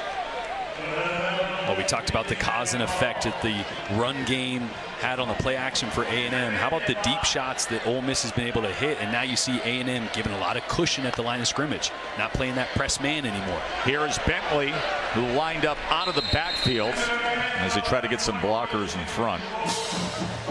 And those deep shots have really been the difference for this offense. One of the things Charlie Weiss, junior ops coordinator, mentioned is that we've just struggled on those, right? Dart's just been a little bit off tonight. No chance. He's been on the money. They go direct snap to Bentley on 3rd and 1, as that mark will give them the first down. They go with that tight formation and then direct snap. You were mentioning the downfield passing of Jackson Dart. How about that? 5 of 5 on 20+, more than he's had in the last 5 games on those deep shots. And that's the staple of a Lane Kiffin offense. And here we go. Play action. And that is a good effort on the ball by Jordan Watkins for another first down for the Rebels. But, you know, this is an offense in Lane Kiffin that everyone thinks is high flying, throw it all over the field. No, it starts with the run. And when the run starts to hit and those yards start to come, that's when the play action and the shots come.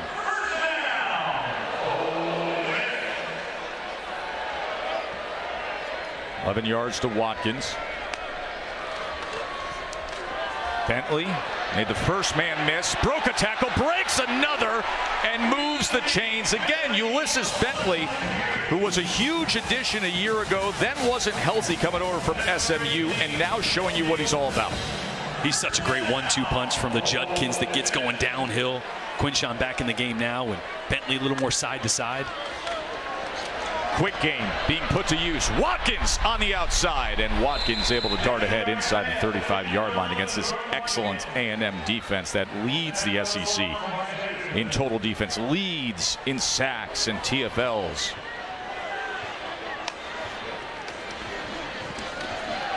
Judkins getting free. Here goes Q.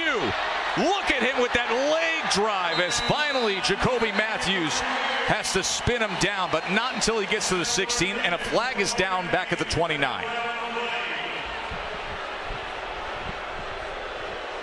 Oh, Ole Miss fans not going to be happy about that one. Holding, number 86 on the offense. 10-yard penalty from the spot of the foul. 3 plays, second down. Boy, that's Caden Prescorn. He's going to come from the right side of the line of scrimmage all the way across to loop for this outside backer. Right there, 86 comes in the frame. Working on Torian York and just, oh, man.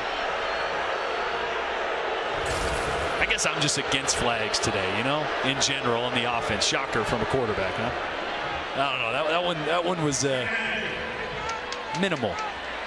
And not good news for A&M, as slow to get up, and you see the medical staff with Sam McCall, and that is a position where they cannot get thinned out. Tyreek Chappelle is injured, and now Sam McCall struggling to the sideline. Let's go to the studio to Matt. All right, Joe Tessitore, there were signs of an upset early on for the Buckeyes, but then TreVeyon Henderson punches it in. 21-9 now, end of the third quarter. So they can lean on Henderson. He is 84 yards and the touchdown. 21-9 for the #1 team in the country, according to the new CFP rankings that were just revealed on Tuesday night. That's the 4th time that Ole Miss has been called for holding. That is Javon Thomas, the true freshman, now in at cornerback as Sam McCall was taken out. Dart backed up to midfield and has to toss it away as things were collapsing on him. Harris was seemingly his only option. Yeah, Torian York, linebacker who just was a part of that holding call, blitz straight up the middle, one-on-one with Quinshon Judkins, and DJ Durkin spoke directly about how important he was, Torian York, to this defense. Makes all the calls as a true freshman, not something he's really ever been around. A guy that makes all those defensive calls that young. Says he's a calming force. How many times do you ever say that about a true freshman in the SEC? Especially in a game where tempo is crazy, as Ole Miss always is. 3rd down and 9. 3-man rush, drop 8 against Dart, who goes downfield, and a one-hand effort by Harris as a flag is down. Harris stabs it with one hand. We'll check on the flag. It's back at the 25. He's unguardable today. I mean, really. Doesn't matter who you put on Tre Harris. 32-yard reception there. They've targeted him now 11 times, and he has 9 receptions.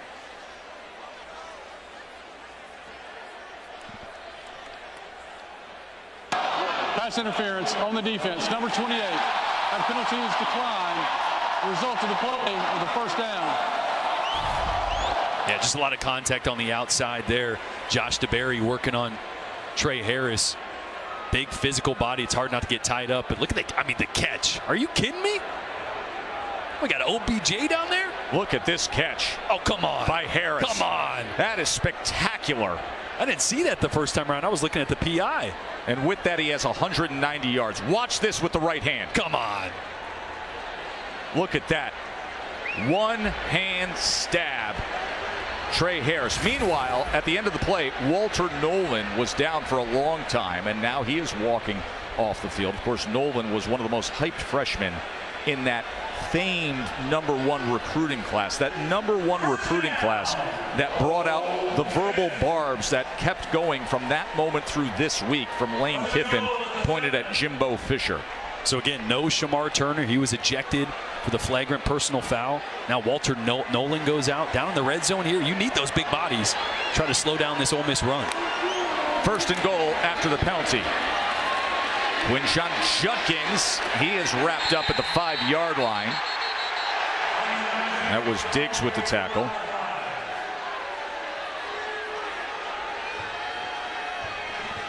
And the progressive pylon cam angle of that spectacular catch from Tre Harris. Come on, eye candy for you. Come on, man. That's just unfair. And the footwork. And the footwork. Down here, this is where they love using Jackson Dart's legs as well. 2nd and goal. Here are the legs. Quarterback draw, and met at the 4-yard line by Chris Russell.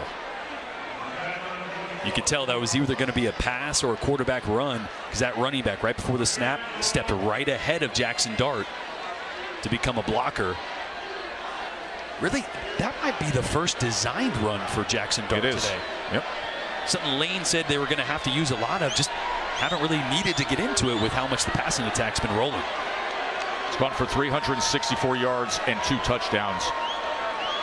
He has so much respect for this front of A&M, and he said, we're going to need the passing game. It's not going to be like last year where Judkins went for 205. 3rd and goal. Dart.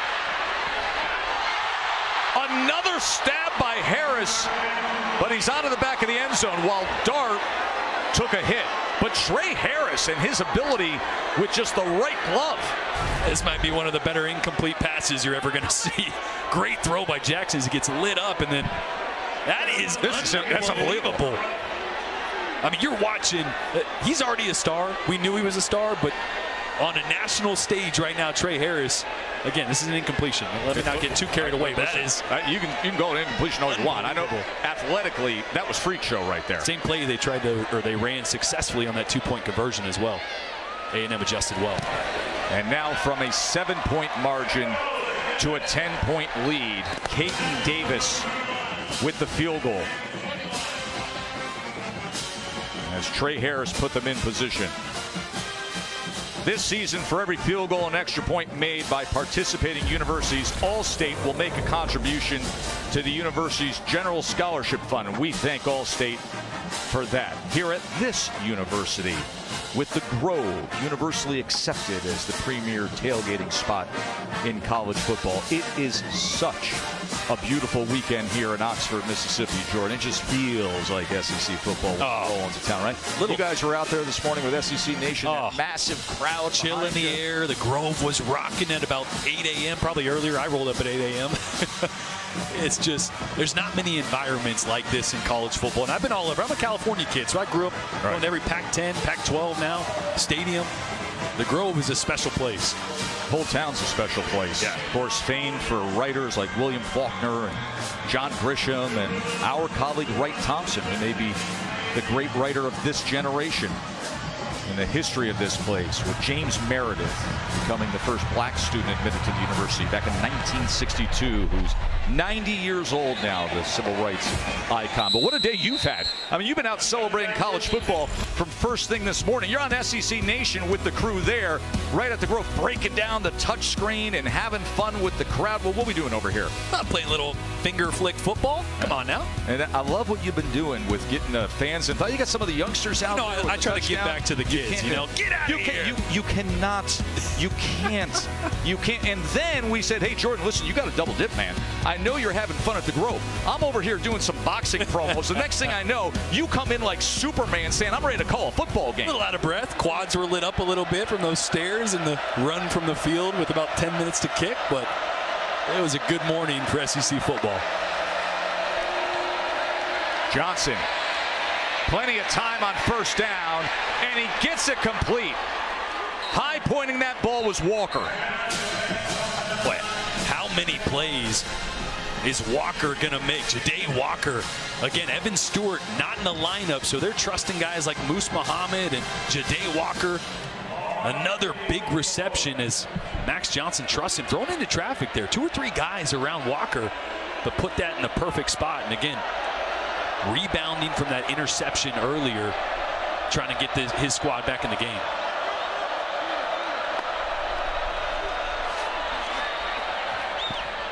Johnson gets it complete to Smith as he goes for 9 yards. And that'll end the third quarter. Critical game for these two teams. Ole Miss with a 10-point lead. End of the third quarter. Now, take a quick timeout with DoorDash. All season long, student sections across the country are competing to be in the Taco Bell Live Más Student Section of the Year. Download the Taco Bell app to learn more. I put down some Taco Bell in my college days, let me tell you that.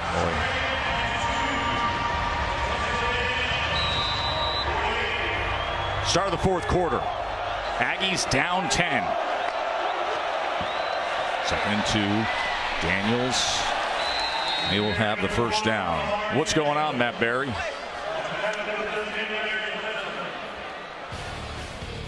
Okay, Joe Tessitore, I'll tell you what's going on. Kansas State has made it a football game. Once down big, now 27-21, and they just scored again to tie it at 27 in Austin. Will Howard with 3 touchdown passes against the Horns. Johnson gets it out quickly and is spinning out at the 40-yard line as Walker.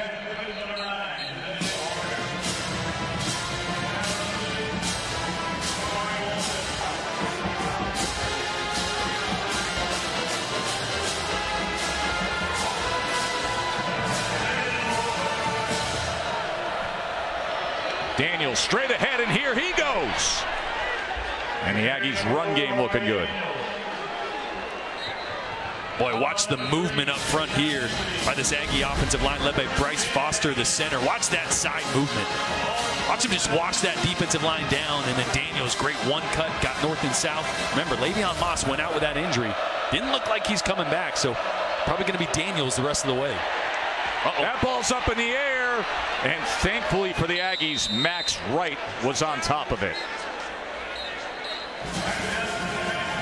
Boy, a dangerous dangerous play here. Again, sound like a broken record, but pressure on Max Johnson. This time Jared Ivey off the edge.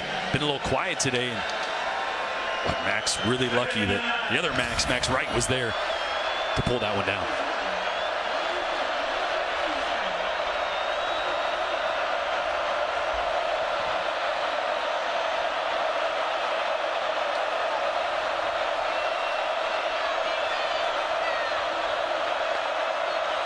Second and 10. Johnson with a man right on top of him. Diving effort inside the 5, but it is incomplete as Ainias Smith couldn't contain it. Man, this is one that Max would love to be able to hold on to for a second longer, but John Saunders coming hard off the edge. Johnson had to let it go a little bit earlier than he'd like. That's almost an unbelievable play in tight coverage by Ainias Smith. Yeah, I don't know. Looked like he came around with that, and that one didn't get knocked out till after he rolled. Yeah, they're going to take a look at this. On the further review, the ruling on the field was the pass was incomplete.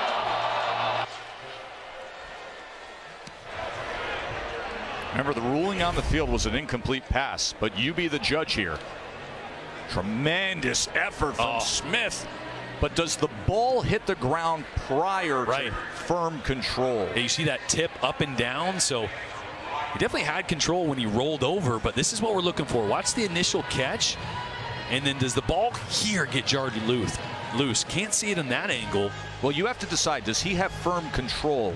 It looks like the ground doesn't play a factor. Yeah. Now, the ruling on the field was incomplete, so they have to view it. That's indisputable video evidence that would overturn it. That looks like a catch to me. Look at that, 2 hands on the ball when it contacts the ground and as he rolls, and it's not till that last movement where Dejon Anthony gets his hand in there. Again, that's the touch in question, but it looked like he had confirmed control to me. And then it'll be where was he, right? If it is a catch, where are they going to spot it? Well, here. After further review, the receiver completed the catch. Wow. The ball replaced at the 2-yard line. First down. Ainias Smith delivers again, and that was a tremendous effort. And what we didn't get to see was Max Johnson delivering. Taking a hit under pressure again with an accurate throw. Boy, he has rebounded from a slow start, rebounded from an interception mistake in the end zone, and has A&M knocking on the door here.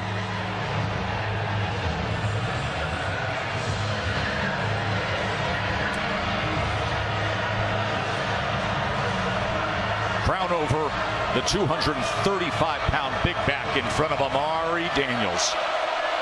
Can the Aggies close into this in the 4th quarter?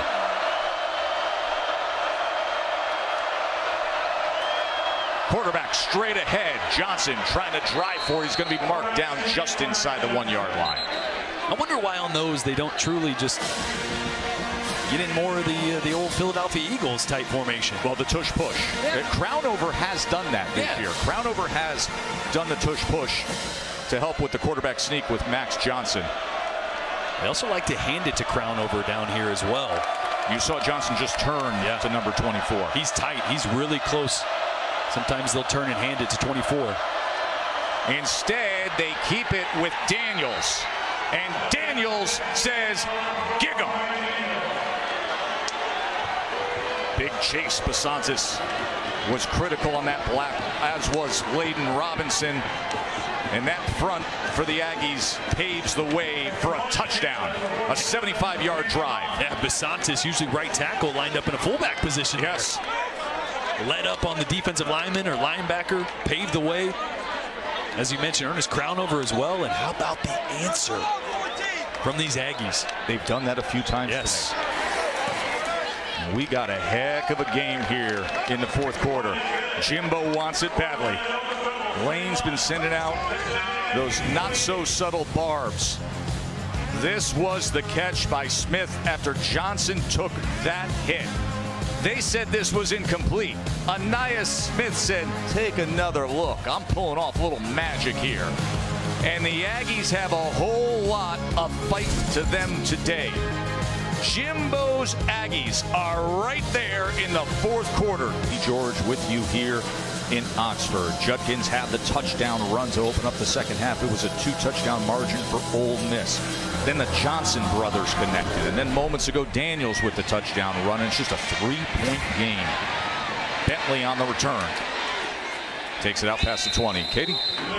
Tess, in recent weeks, Jimbo Fisher says Ainias Smith went back to playing football and quit worrying about everything else like he did in 2020. He said he's not trying to predetermine what's about to happen. He's allowing the game to come to him. He's seeing it well. He's reacting.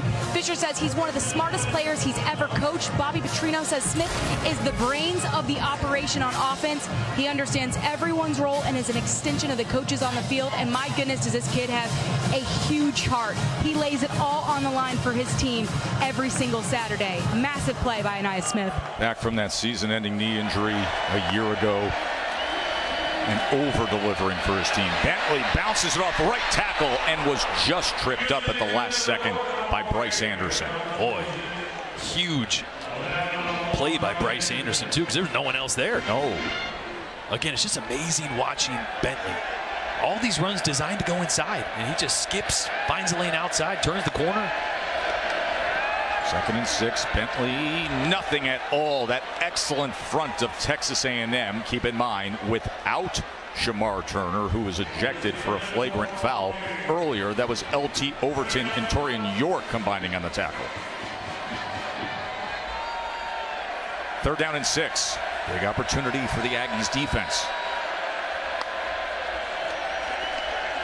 Dart.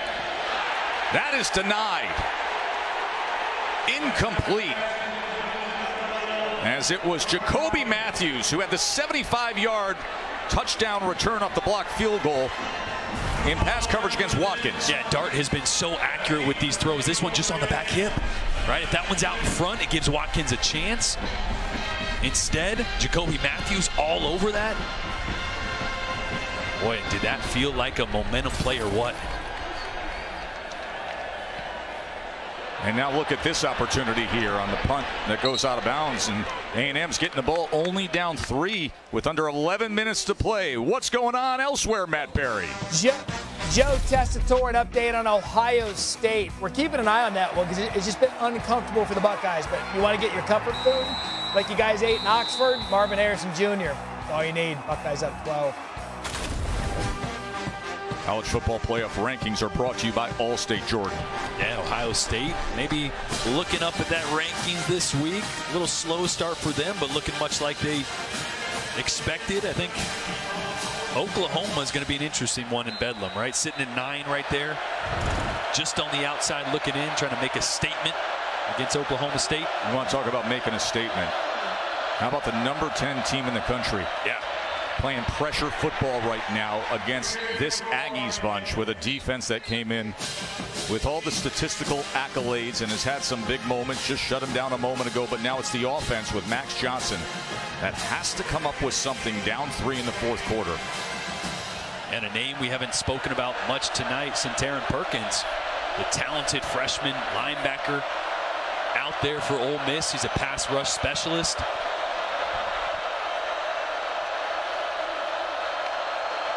Second and 8. Johnson to the outside, wide open. It's a first down to Noah Thomas. So now you think about, people are sitting down there at the Rough Draft Whiskey Bar in Dudley's and College Station saying, what's going on here? The offense is starting to find themselves. Yeah, and this is Perkins, right? He's a pass rush guy. Occasionally he'll get him in space just a little bit out of position there. It's not his natural position. They've been working a lot about getting his fundamentals down from that jack outside linebacker position. Talented, but better when he's rushing the passer, and A&M took advantage there.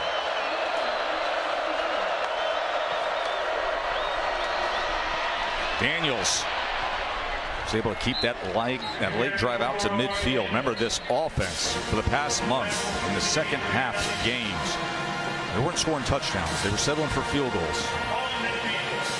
You just feel like this is going to come down to Max Johnson either making a huge big-time throw like he has numerous times tonight under pressure, or Ole Miss coming up with one here in the fourth quarter to flip the script.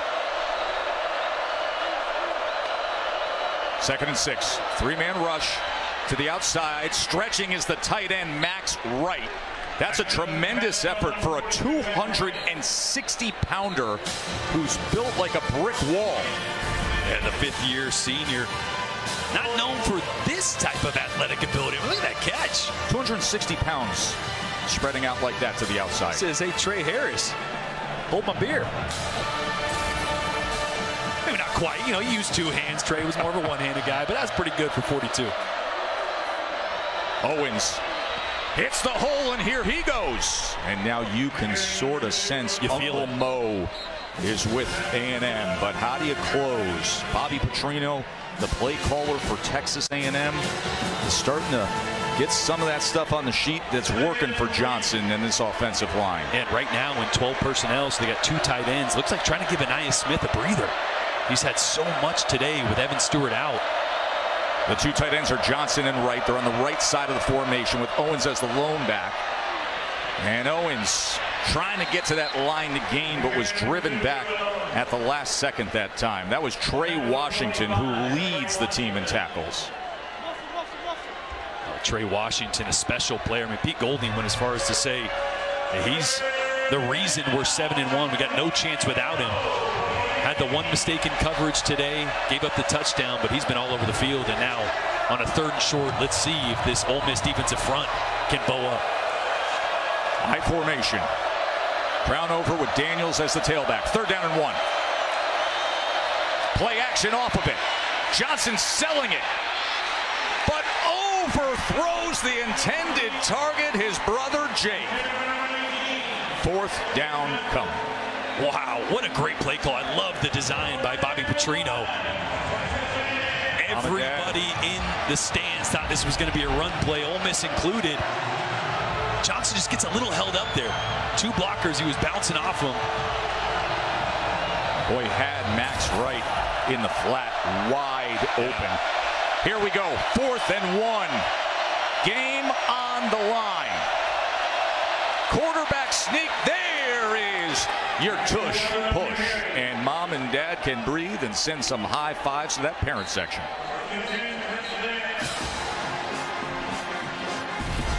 Been watching the game through Nikki's eyes. Yeah, look at this. Yep, there we go.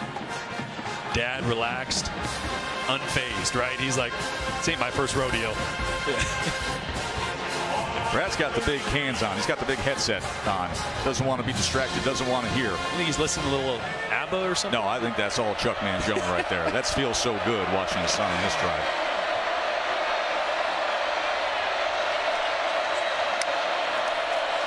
Johnson looking against the grain. That ball's intercepted. Price had it every which way, but instead we're going to have a flag with the contact. DeAndre Prince didn't come down with it, but they're going to say there was contact as Prince was in there. Number 7 on the defense. 15-yard penalty from the previous spot. Automatic first down. DeAndre Prince, the vocal leader of this defense. The pass interference call. Boy, it's the underthrown ball, right? Underthrown here, so he starts to turn but reaches both those hands out, initiates that contact. And Dad loves that one. He's like, yep,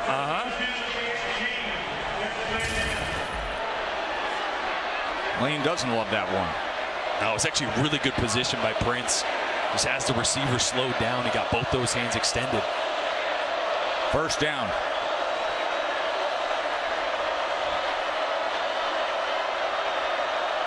This place is roaring, trying to support their defense. Daniels off right tackle, cuts it back. Good hold down to the 10-yard line. As that cutback worked out well for Jimbo's group. Boy, that's been the difference. Amari Daniels not missing a beat with Le'Veon Moss out with the knee injury. Came into it banged up, so Daniels has been leaned on this game, and he has gotten better as the game goes on. And now 6 minutes, just over 6 minutes. A&M with a chance here to punch it in and go up. They have struggled in the second half for the last month. Not this time, not in this spot.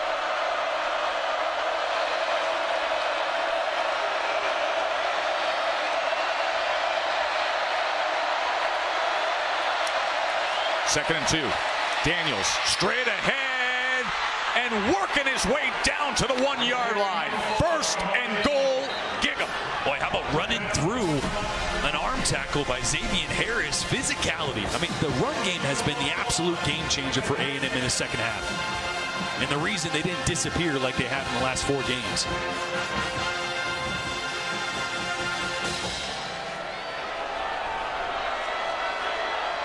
First and goal. Do you sneak it again? To take the lead. He's going to sneak it. Can he get in?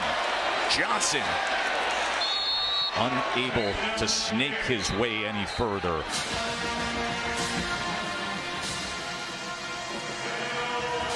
But I wouldn't be in a hurry to snap this ball. Let that play clock go all the way down. Now, there's still a lot of time left, but you're okay as the time ticks away here. What a turnaround with this offense in the second half. Look at the total plays in the second half. Ball control by A&M. High formation with Daniels as the tailback, and you see the nose tackle for Ole Miss came through that neutral zone and made contact with Robinson.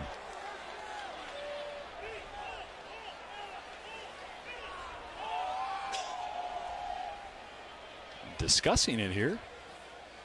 Thought that was pretty straightforward. They probably saw something I didn't, though. Offside on the defense, made contact with the offensive lineman. Penalty is half the distance to the goal. 2nd down. Half the distance to the goal is a matter of inches. 12th play of this drive coming up. A drive that is over 6 minutes, 66 yards. Has seen tough running and has seen big plays for Max Johnson. Clutch conversions, and now with 4.5 to play in a gotta-have-it moment of their season against the number 10 team in the country. What do they come up with? Johnson is going to dive in.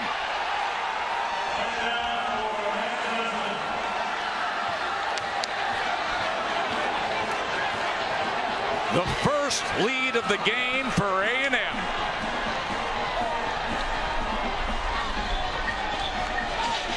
Boy, and what a gritty performance by Max Johnson all day.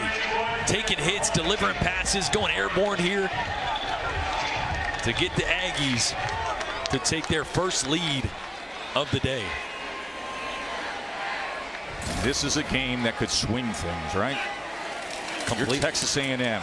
You have struggled on the road. You've lost 8 straight true road games. You grab this, and it could actually be playing for a very special season at the end of the year at LSU. Meanwhile, so much on the line for postseason glory for Ole Miss. But Brad and Nikki say, attaboy, Max. The Aggies have the lead.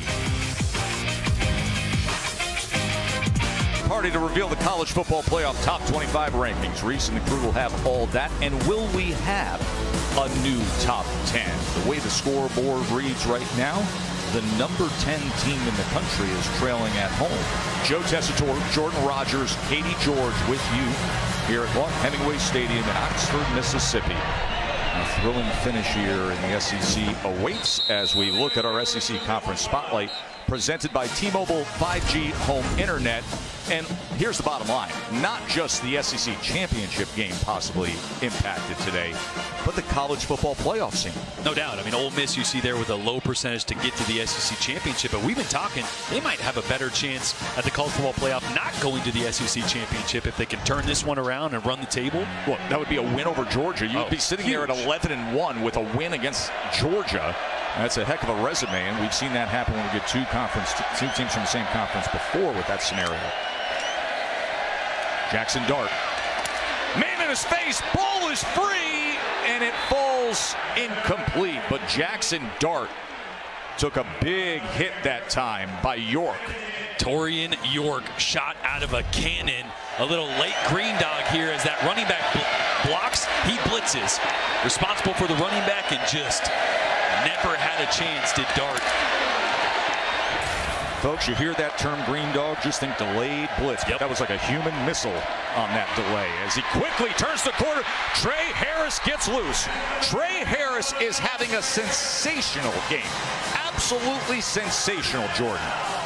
Over 200, 10 for 209 now. And how about the moxie and the grit of Jackson Dart after taking a hit like that?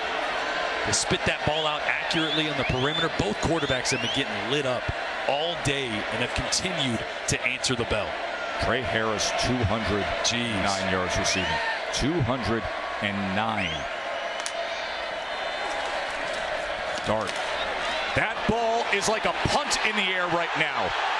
And they're going to call pass interference here. They'll have to see if the ball was tipped. If the ball was tipped, it can't be pass interference. It may have come out clean, just affected by the hit. That was Javon Thomas in coverage. And he was up against Wade. Yeah, actually a little friendly fire there. You're going to see Micah Pettis, the right tackle, and Shamar Stewart on him. On the defense, number 14. 15-yard penalty from the previous spot, automatic first down. He hits the helmet of his lineman. Pettis' helmet gets in the way of Dart.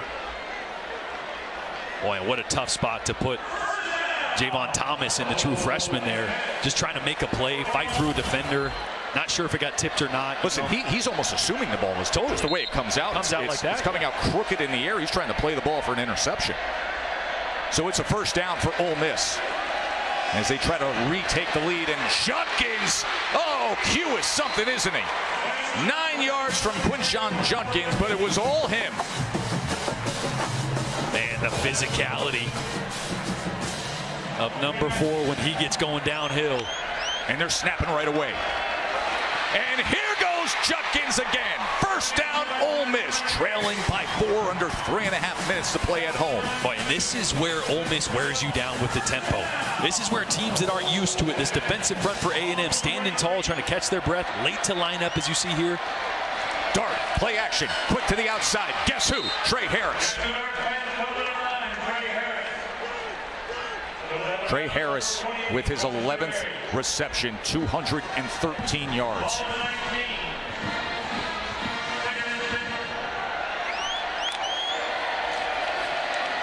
Judkins probing, not finding much.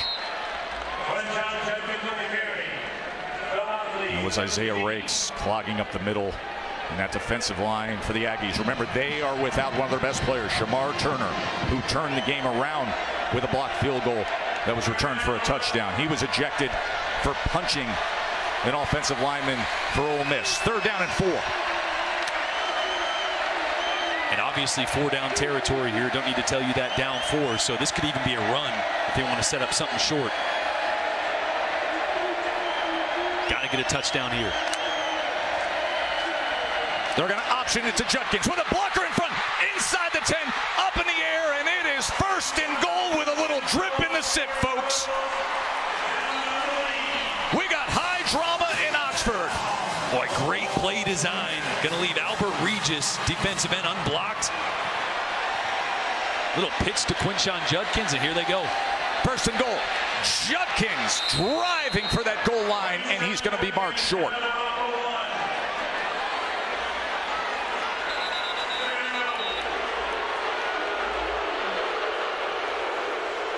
And you hear the boos, the cascade of boos, as Isaiah Rakes is down, as is another Texas A&M defender. I believe that's LT Overton. So we'll have to pause with the frantic ending here. Ole Miss knocking on the door to take the lead when we return. In the shadow, on the doorstep, looking to punch it in at the end of this long drive, and Jimbo Fisher is going to use a timeout. What do you make of that, of using one of your timeouts where the other team is potentially about to retake the lead? Interesting.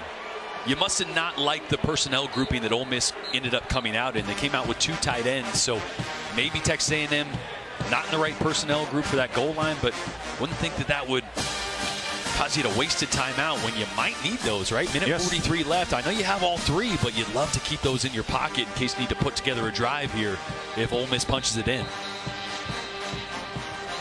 Big story for Ole Miss on offense has been the star wide receiver, Tre Harris. Yeah, the Louisiana Tech transfer has been all over the place. 6'4", 6'5", big-bodied receiver on the outside.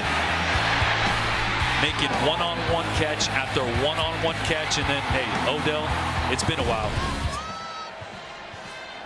The impact of having him healthy, having Jordan Watkins healthy, has paid dividends for this Ole Miss passing game today that's been looking to get back on track. Well, there's your distance between Ole Miss and the lead. Quick to the line. Judkins in the backfield. Direct snap. Judkins is in.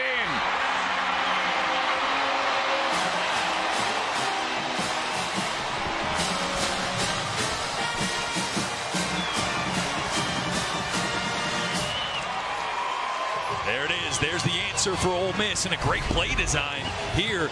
Watch Dart actually be the decoy to try to pull that edge defender out just a little bit. Get him to step out. That opens the lane there for Quinshon Judkins.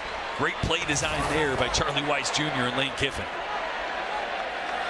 And here we go. Caden Davis adds the extra point. He just dumps on that Aggies defense. The A&M lead only lasted 2 minutes and 54 seconds. Does Max Johnson have the final say?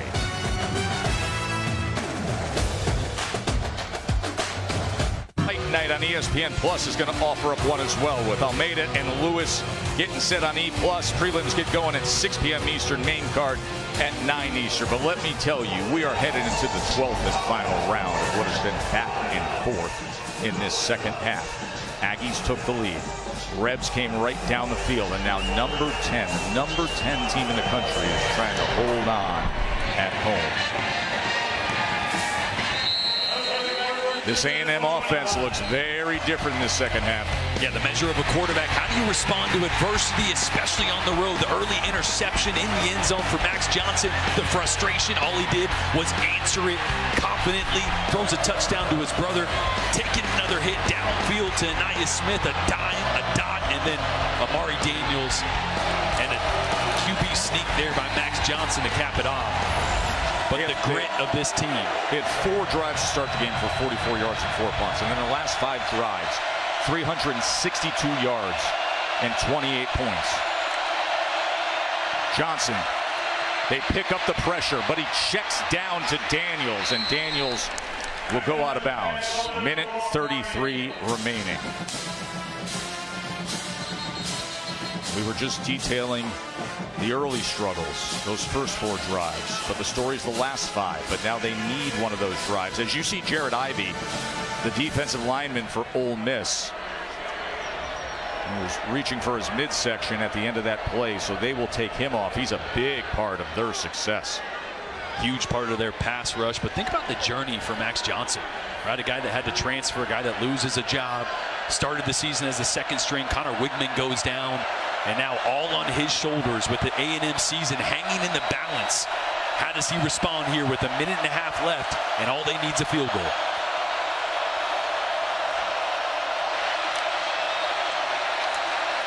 Johnson with time, pumps once, and then goes right back to Smith. Right at that line to gain. That's a first down, Texas A&M. He was met by Sistrom.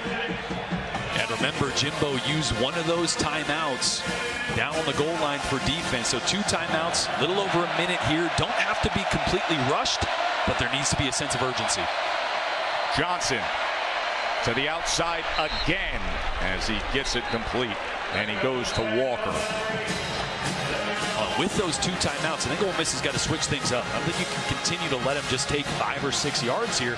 They'll do that, and they'll get right in field goal range. So see if Ole Miss either dials up a pressure or starting to tighten things up on the outside and take away that free access. Lane Kiffin looking on to his Pete Golden-led defense, trying to find a way, find a stop. Johnson on 2nd and 6, drifting back. And that ball is caught as a defender jumped it. They're saying incomplete. They're saying Walker was out of bounds as he hauled that in. Boy, falling away again for Max. Let's watch the feet. Boy, that right foot's in. That right foot looks in. Yeah, they didn't take a look at that one. That right foot of Ja'Day Walker right there. And that'll put them at the 50.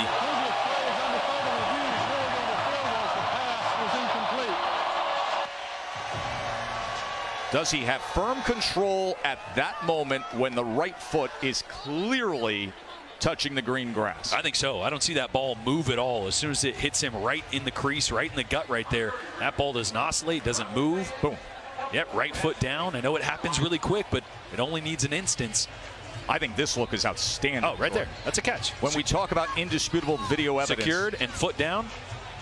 And listen, I know in real time you're backpedaling, the foot is lifting off the ground, but that first look, and we'll of course give you every angle, the reverse angle here, but that first look seems like it's very solid for the crew to adjudicate. David Smith, the head referee here for the SEC crew. And think about it, so that puts them at about the 50 if they do indeed agree with us. Got to get to about the 35-yard line, right? That's that target for a career long for Randy Bond. After further review, the pass was complete. Receiver had possession and a foot down. First down, Texas A&M. Oh, what a day Ja'Day Walker has had. 6 catches, 70 yards, filling in for trying to fill the void of Evan Stewart being out with injury, didn't play today. There is Bond, Randy Bond, the kicker for A&M with a career-long 52-yarder. Will he have the opportunity? Will Ole Miss bring pressure? They're going to keep sitting back. They're bringing pressure here off the edge. Here it comes off the edge and the B-gap. So he drifts back and Johnson has to throw it away. And Johnson took a big hit being helped up by his offensive line. Max knowing he's got to get rid of the ball quick. Nobody open, so just trying to get it out of his hands. Not give up a sack, but that was the changeup that I was saying Pete Golding needed to do, right? Playing off, giving those easy throws. Got to tighten it up, put some pressure on Max. Was Lane asking for intentional grounding there? He wasn't outside the tackle box, and there was not necessarily a receiver, would be Lane's argument. 59 ticks of the clock remain. Down by 3, looking for the upset. Oh, jumping that route was Trey Washington. He almost. Right in front of Ja'Day Walker. And almost the perfect call by Golding. He's going to bring a corner blitz right there. And Trey Washington, knowing that's the hot route, knowing that's the quick throw, almost takes that one right out of the air. But here we go. 3rd down, obviously 4-down territory for Texas A&M. They got to pick up at least a few here.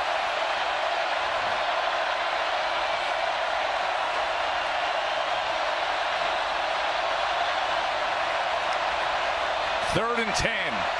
Johnson with time drives the ball complete. It is Walker again, and it is a first down in field goal range for Texas A&M. Boy, what a great job by this offensive line. They struggled all year, but a little more pressure that time by Pete Golding. Gave Max Johnson a ton of time, and they're right in field goal range now.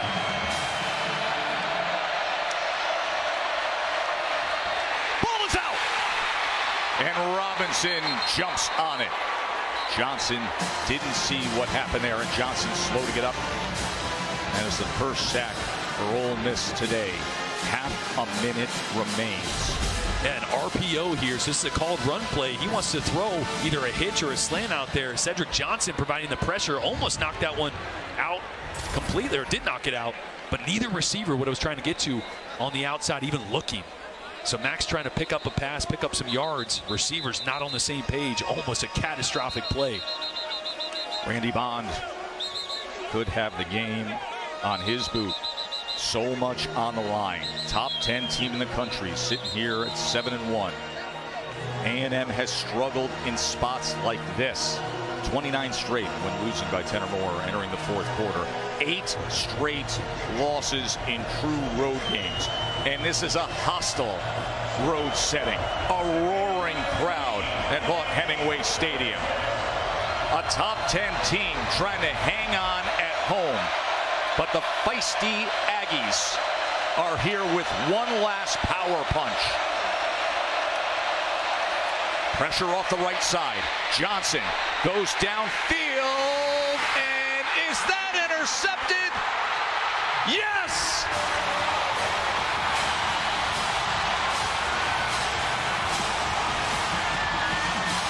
Deshaun Gaddy with the play of the game for Ole Miss. Not much there for Max Johnson. A little bit of pressure on him. But what I say, it was either going to come down to a Max Johnson performing big time under pressure or Ole Miss taking one away. Deshaun Gaddy, a seldom used defensive back. I don't know that he maintained possession there, Jordan.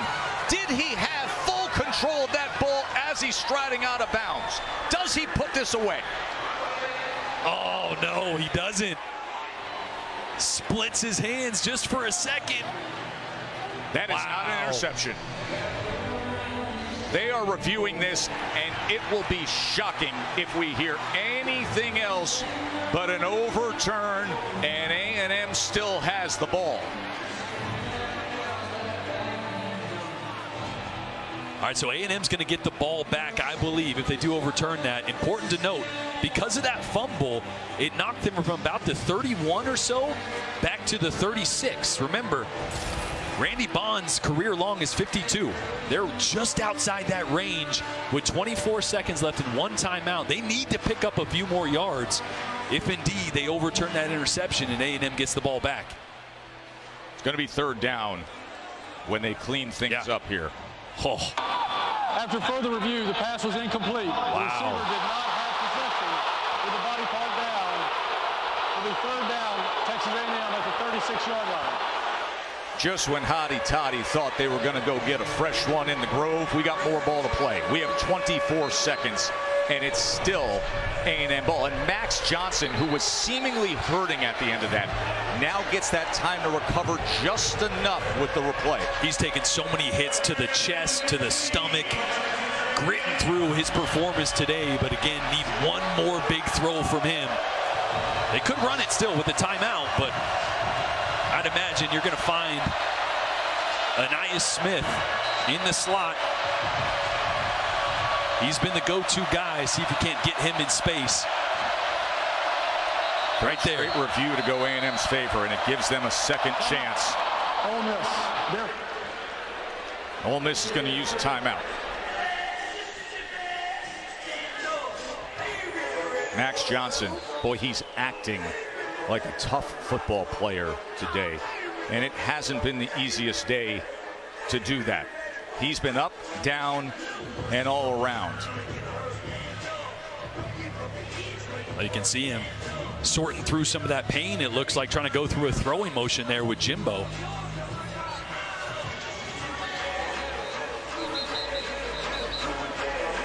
Tell you what, having been there many times, as soon as that ball snapped, you forget about it. As Max Johnson has fought through pain and big hits all night, he's got to make one more play to get them in a better field goal situation here.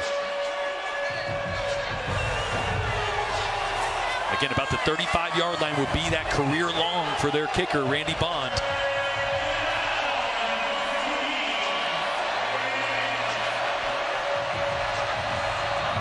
One timeout remains for A&M. A 3rd and 15.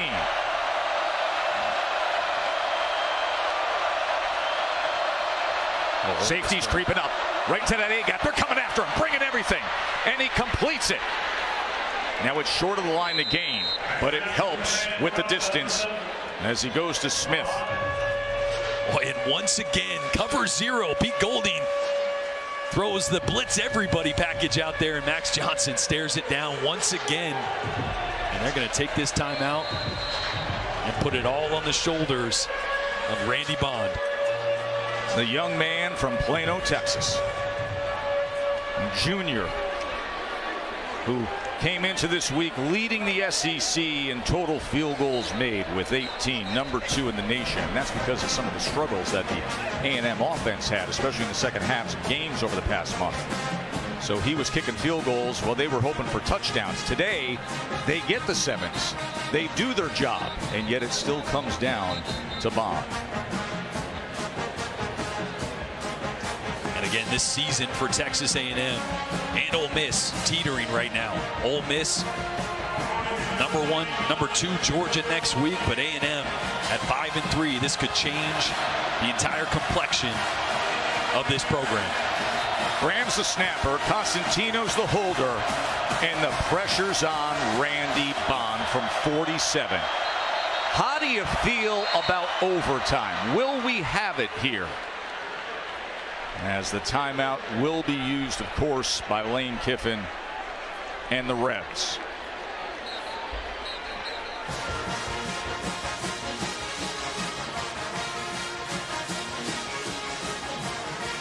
Moments ago, we thought the game was over. The almost interceptions on this drive. Trey Washington almost had one. Gaddy almost had one. Remember the fumble that bumped him out of field goal range for a second? I mean, it has been ugly, but at the end of the day, Max Johnson got this offense within striking range of sending this to overtime and getting some bonus football here on a Saturday afternoon. Max Johnson has 31 completions for over 300 yards. Back and forth they've gone, just like their coaches have done.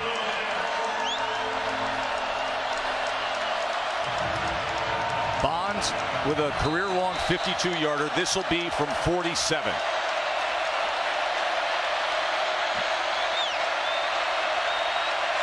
To tie it.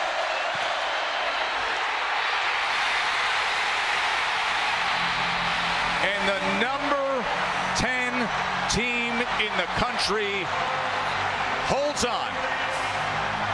Did somebody get a piece of that? I think they did, just based on the rotation of that ball. Just enough.